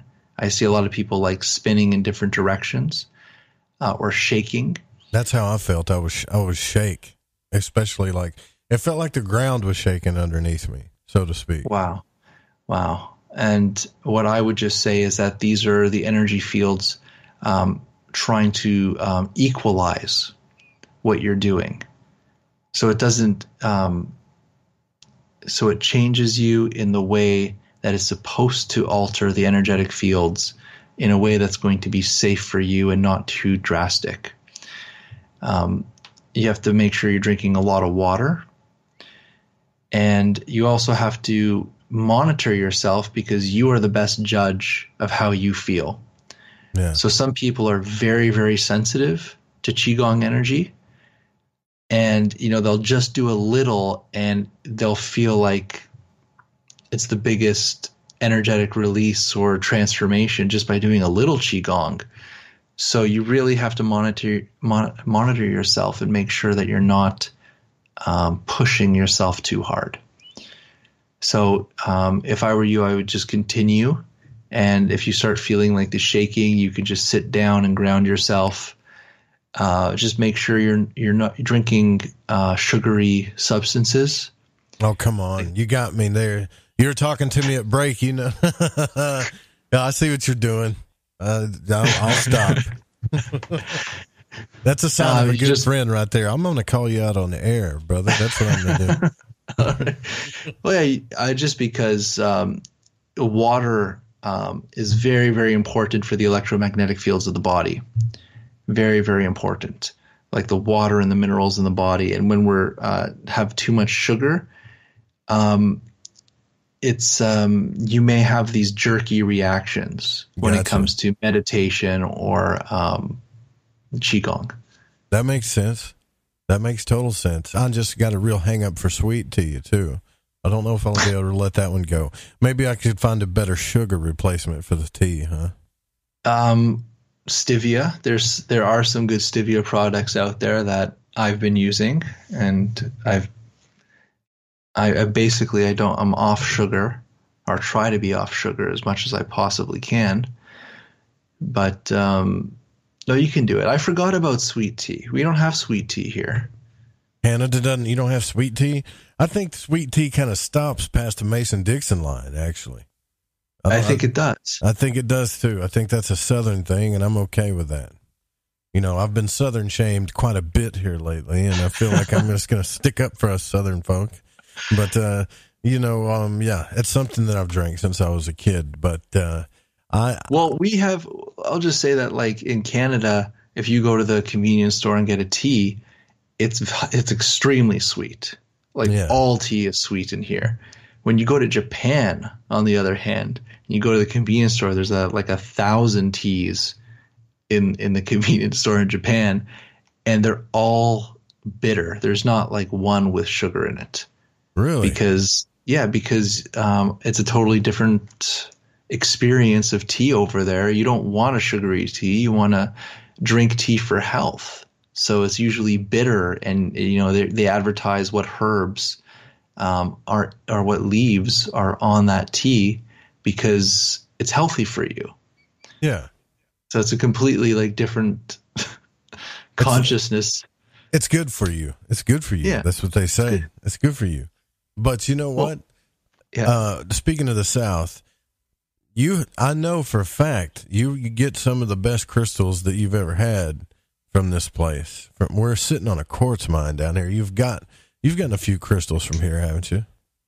I have Arkansas quartz from Mount Ida right here on my desk right now. Best on the planet, right? It is the best. So here's what I'm going to do for the people out here that think crystals are extremely woo-woo, right? Because we got these people that believe that there is absolutely no reason for crystals. They do nothing for you. And I'm not asking you to prove it to them, but I feel like I'm in a courtroom with these people right now, and if I had to pick one person, I'd say that's the guy I'd want to pick. I don't know how scientific Jason's going to get with you, but in layman's terms, you've made more sense to me about crystals than anybody I've talked to. Well, let's just go back to the basics of why you even have mining of crystals in Arkansas. Is because in World War I, they looked for the purest source of quartz in America for their walkie-talkies and radios. And that was in Arkansas. That's right. So the first mines to take out these crystals in Arkansas was for the military purposes. And till this, we still have quartz crystals in communication devices, GPS, satellites, and it comes from Arkansas. So at a scientific level, quartz absolutely does something because it's being used in our technology. Now, a quartz has a very interesting thing about it. It's called piezoelectric energy. And when a quartz has a little pressure on it, it will release electrons in what we call a universal standard time vibration. So it has a frequency. Quartz has a very pure frequency. And that's why it's used in the tips of a record player is a tiny little quartz. And as it goes over the grooves, it creates an electrical current from the pressure of the needle going over the grooves. And that sends a signal to the amplifier, and that's how you hear music. You take a crystal, and a crystal can pull the energy, the electromagnetic fields, the radio waves out of the air and transduce it into signal, an electrical signal that you can amplify and now have radio. So scientifically, a quartz is an amazing thing. Now, for a human being, what do you think your nails, hair, and skin have in it? And most of your organs, it's silica. You have the same things going through your physical body. You have a resonance, a frequency that the silicon dioxide molecules in your body will resonate to. So you can also pick up frequencies in the atmosphere using what you have naturally, which is your skin, your hair, and your nails, and also your organs has a lot of silica. We are connected through the minerals. So if you're meditating with a quartz crystal, what are you doing? It's the same thing as a radio. You're tapping in to an electrical field, an electromagnetic field, and if you're sensitive enough, you can start to feel that energy or frequency that's being amplified by that crystal. Is that an okay explanation? That works. Because, also there's the personal experience that you can't discount either, right? And what I'm trying to do is decipher what is psychosomatic versus what's really working. Now, I'm not saying don't use crystals, even if they are psychosomatic. But what I've found is in a lot of these conferences, I'll give you an example, and maybe you can help me with this too. And all of us have run into this, Jason, every one of us. When you go into a conference, there's several healing booths. Now, I am not the judge of what's right and what's wrong, but I have seen people try to convince friends and loved ones of stuff that just isn't there. And you walk up to this booth, and they've got, let's just say, bracelets, right? And they do the whole, stand on one foot and hold your arm out, and they push your arm down. And if it resists any difference, then that means that bracelet is worth $175. Now, I think that's BS. I'm sorry. I think it's a trick. I think it's psychosomatic. What do you think? And I know you're going to be gentle and compassionate about it. I'm just telling you, I think it is. I'll just say something else is that, when you go to one of these tables and, the person at the table will hand you a crystal and say, if you buy this crystal, it's going to open your third eye. Yeah. Yep. It may for some people, but the majority of the people it won't. So it's false advertising. And I would say a crystal has to call you. And when someone says, how do I know which crystal to get? It's the one you're drawn to first. Like literally, it's the one you're attracted to. And for some reason you like it, so you buy that crystal. You put it on your desk, on your nightstand. You can meditate with it. And then it comes to your personal experience. So somebody could hold a crystal and they can actually feel tingling in their hand, like the crystal has some type of vibration or it's alive. They could hold a crystal and they can feel sensations throughout the body. So this is not like a psychosomatic thing. Like they're experiencing something by touching a crystal. And sometimes, and this has happened to me multiple times over my life, not every time, but a couple times I'll hold a crystal in a meditation and it'll induce a visionary state. It'll induce some type of journey or message or vision. And I know that by holding that crystal was the activator for me to have that experience. Of course. It doesn't happen all the time, but it has happened. So people, the crystals are fine though. I'm with you on that, brother. It's the other stuff, you know? Like, I think they're doing a disservice to folks like you and others that are really trying to help people with these things, you know? And when I say the other stuff, I'm talking about the miraculous copper bracelet thing that's supposed to keep you on balance and all this stuff. And they do the 1 foot on one head and hold your, you know, rub your belly, pat your head trick. Yes. And I believe, and, you know, a lot of people will jump on this statement, but what I believe is that your consciousness is more powerful than these objects, and that it's like the same thing as the placebo effect. The person is selling a product knowing that and believing that this is going to help the person. And just by having that in the awareness and knowing that you're holding something that should be beneficial for you, your body will show that strong response to it.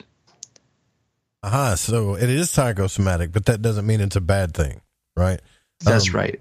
Kind of like the way we talk about symbols here.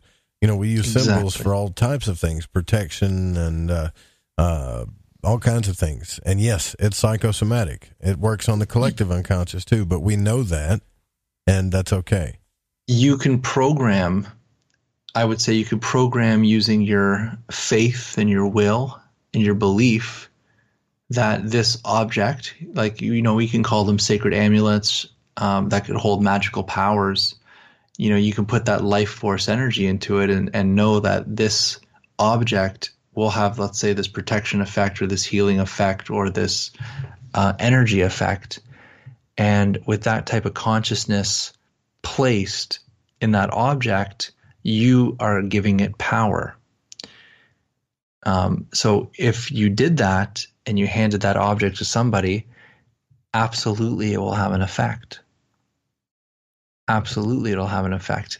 But again, if, you know, someone comes up to you and, you know, the way that your mind works is like, this is, you know, garbage, and they're pulling a trick on you, with that mindset going forward into that situation, you won't have a positive effect with that stuff. That's why when people say, well, you know, they tell me the amazing Randy, he proved this wrong and that wrong. I'm like, well, if you take a skeptic, I mean, a true skeptic, and put them in any situation, you see the magic of things, what you're talking about, how this person's belief and will that none of this stuff is real, it doesn't become real in their scenario ever, you know. It's always something else.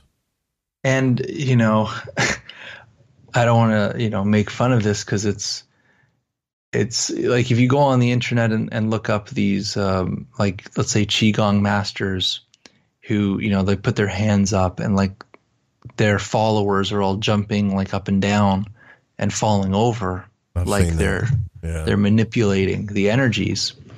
And then that same Qigong master will go to a bunch of people in a karate class and try to do the same thing, and they just get punched in the face. I'm sorry. I laugh at those videos. I can't help it. I feel sorry for some of those people. Because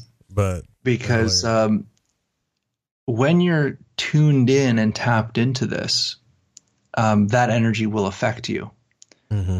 But if it's not in your consciousness at all, and you're not open to it, that you could have a difficult time receiving that energy. So so then wouldn't you agree, because I've seen this in magic too, right? Yeah. So wouldn't you agree that the way the universe is set up in this plane is it's set up based on what we believe? I would say that the belief sets the connection to the energy field. Gotcha. Yeah, that makes sense. So, for example, there are things energetically that can affect us, no matter if we believe in it or not. Let's just put that out there. So there are things that can be beneficial for us and not beneficial for us. It doesn't matter what our beliefs are in it. It's the same thing as like jumping off a bridge. If you jump off a bridge, the laws of the universe, doesn't matter what you believe, you're going to hit the ground. You know? That's right. Yeah. So there is things that can affect us, but remember, a lot of these objects, these they may have an effect. For example, like I sell the copper and zinc bracelets off my website, and there is something to do when you take copper and zinc and put it together. It's dissimilar metals. It creates a milliamp of electricity naturally just by having those metals together. When you're putting that on your wrist, you're getting a flow, almost like a piezoelectric effect of ions entering your body. And we know that that has a physiological effect, a scientific physiological effect of calming down the nervous system, relieving aches and pains, right? Mm-hmm. Yep. And they've known about that for thousands of years. It's just common knowledge. But if you're taking that copper bracelet now and infusing it with the belief and consciousness that it could do something more, then you're adding that next level of, I would call it, magic to it. Gotcha. Yeah, see, Ronnie McMullen talks about this too with the supplements, right? He's got a video on this actually where he says, you know, if you take the tea or you take anything, any one of his products, and you have the mindset that it's not going to work, supplements don't work or whatever, then your body will react. I mean, literally react in a negative way towards it, right? But if you take in the medicine or the alternative medicine or whatever you want to call it and accept that it's healing you and really believe that it's healing you, then he says that it even has a greater effect than it normally would, is what he's noticed with people. Yeah. Pretty interesting. And it's very interesting. And look at the vaccine results of the flu vaccine. You know, like the average flu vaccine, it's less than 10% effective, right, with people. Well, if it's less than 10% effective, could we also just say that it's the placebo effect, and the people that it's helping are the people that believe it's helping? Yeah, see, man, I don't know. The placebo effect is not, people talk about it like it's a medical condition, but I actually think the placebo effect is the universe trying to show us something, like our own power, right in front of our own eyes, for once. Right. And we won't accept it. It's got to be something medically messed up that we don't understand. It's like somebody getting a sugar pill and they heal themselves of cancer because they believe that they're actually taking the medicine. And then they just say, oh, it's the placebo effect. Who cares if it's the placebo effect? The person healed. It healed. The person healed. Yeah. Isn't that better than taking the medication? Absolutely. Is that more powerful than taking the medication? That's way more powerful because you don't have to take a medication. It's just the power of the mind. All right. So let's take that into the scary stuff that we talked about earlier. Yeah. Can you use that power? Because I'm fascinated with placebo and nocebo and how to tap into it, especially with like in the laws of magic and stuff. Can you use that, let's say, to negate an entity or an enemy or something that's trying to vamp off you or a loved one?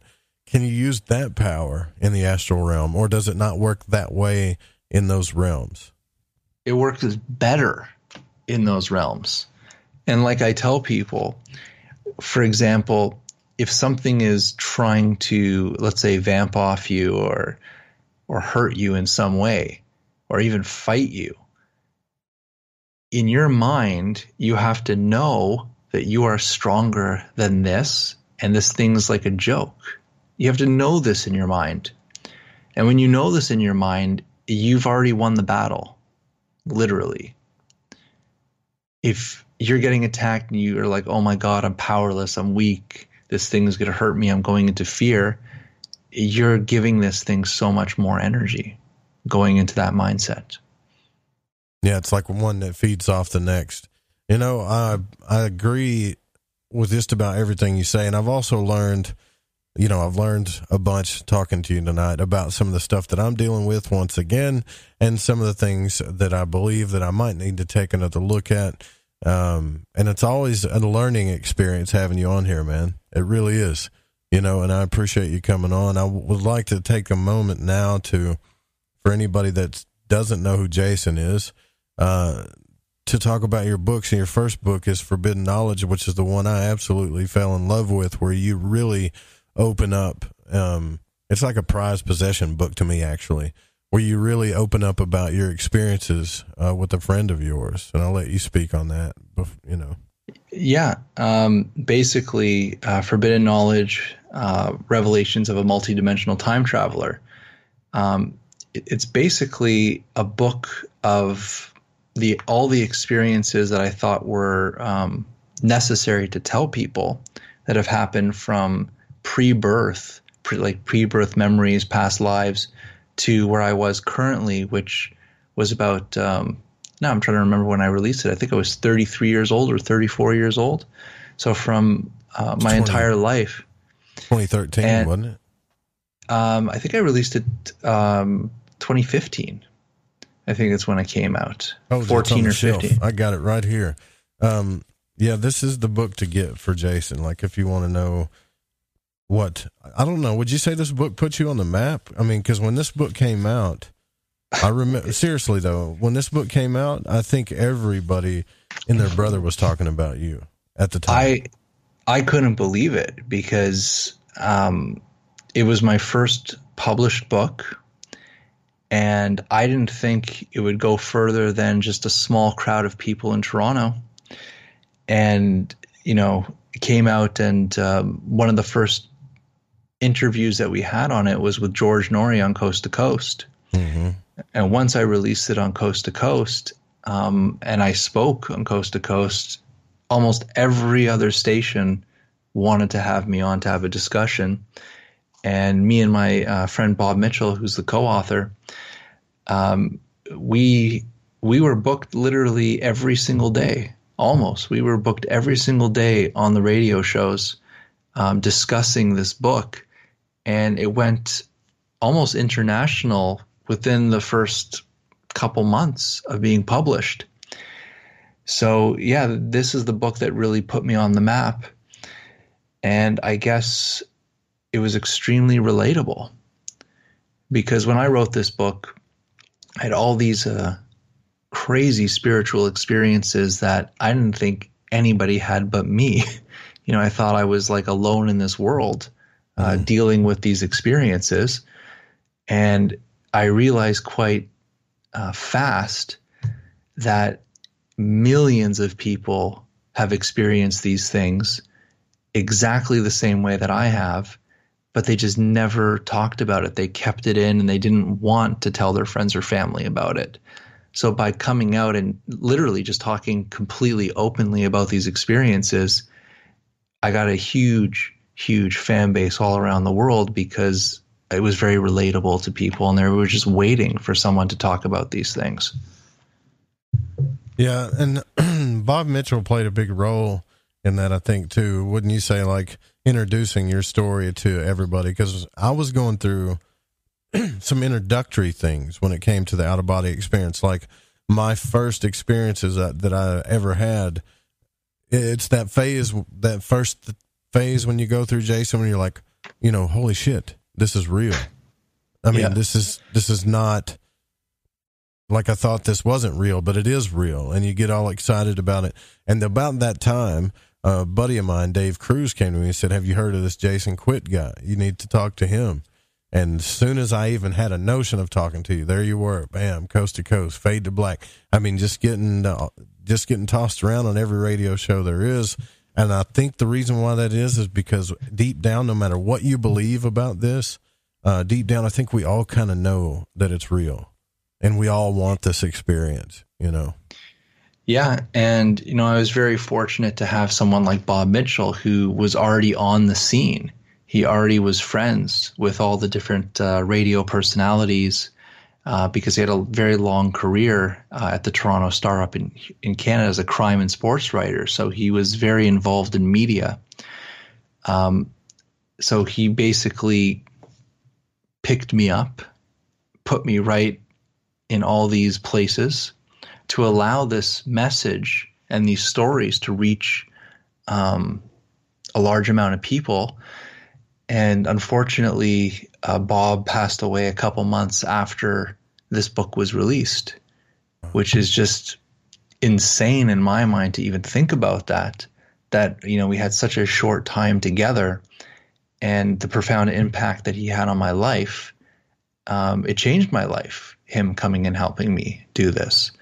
And once he passed away, it was like I still had to go forward without him, which was very difficult to do, but it gave me that confidence to continue to do the radio shows and continue to get out there and stand on my own 2 feet.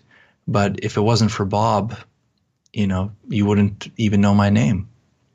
And then you did the Egyptian Postures of Power, both for the Sun and the Moon books, which are fascinating. You kind of hinted towards that in this book.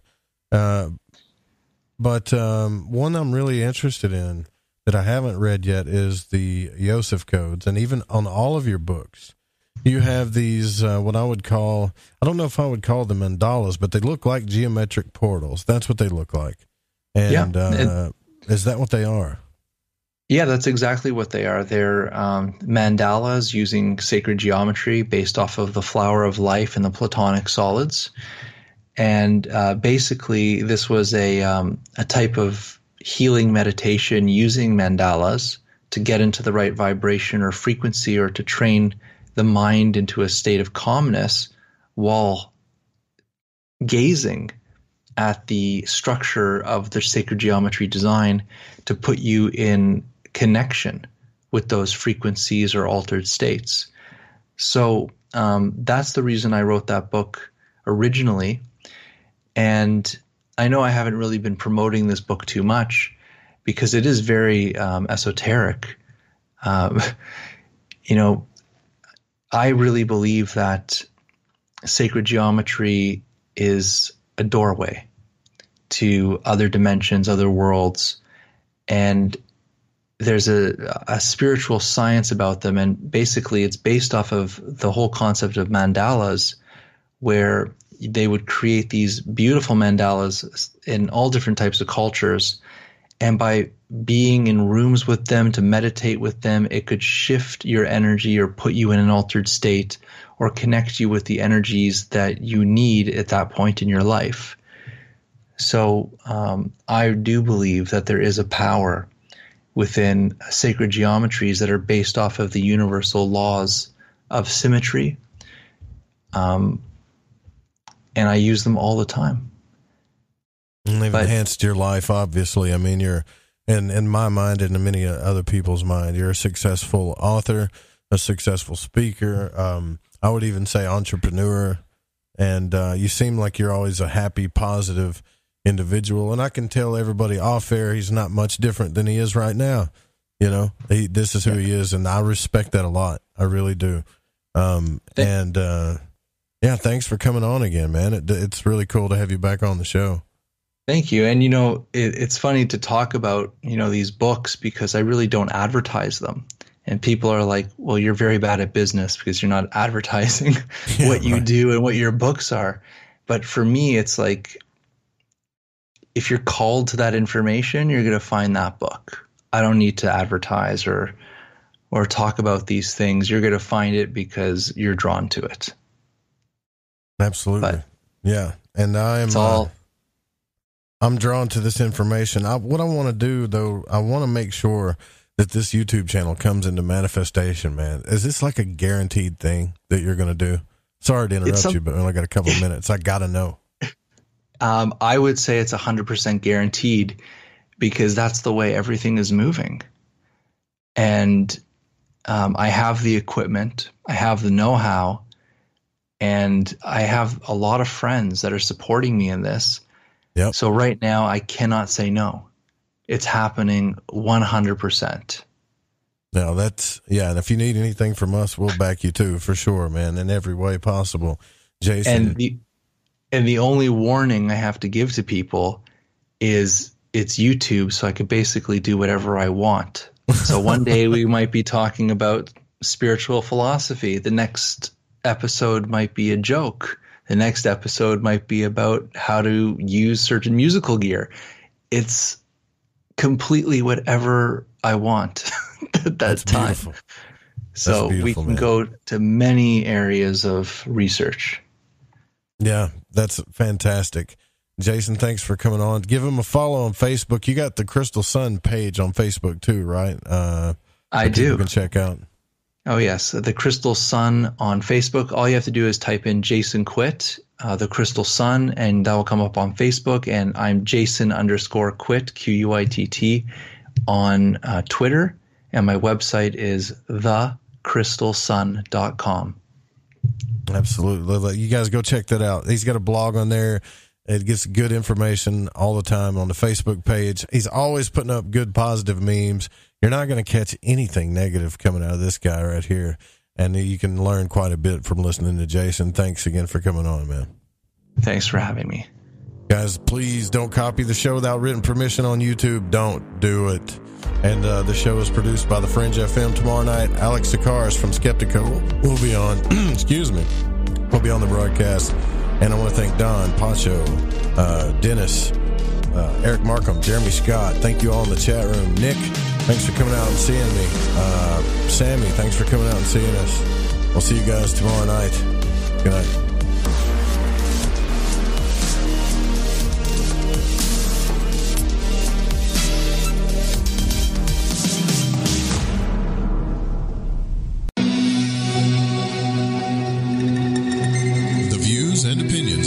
On this program do not necessarily reflect those of the Fringe FM, KTLK Digital Broadcasting, its sponsors, affiliates, or staff. Listener discretion is advised.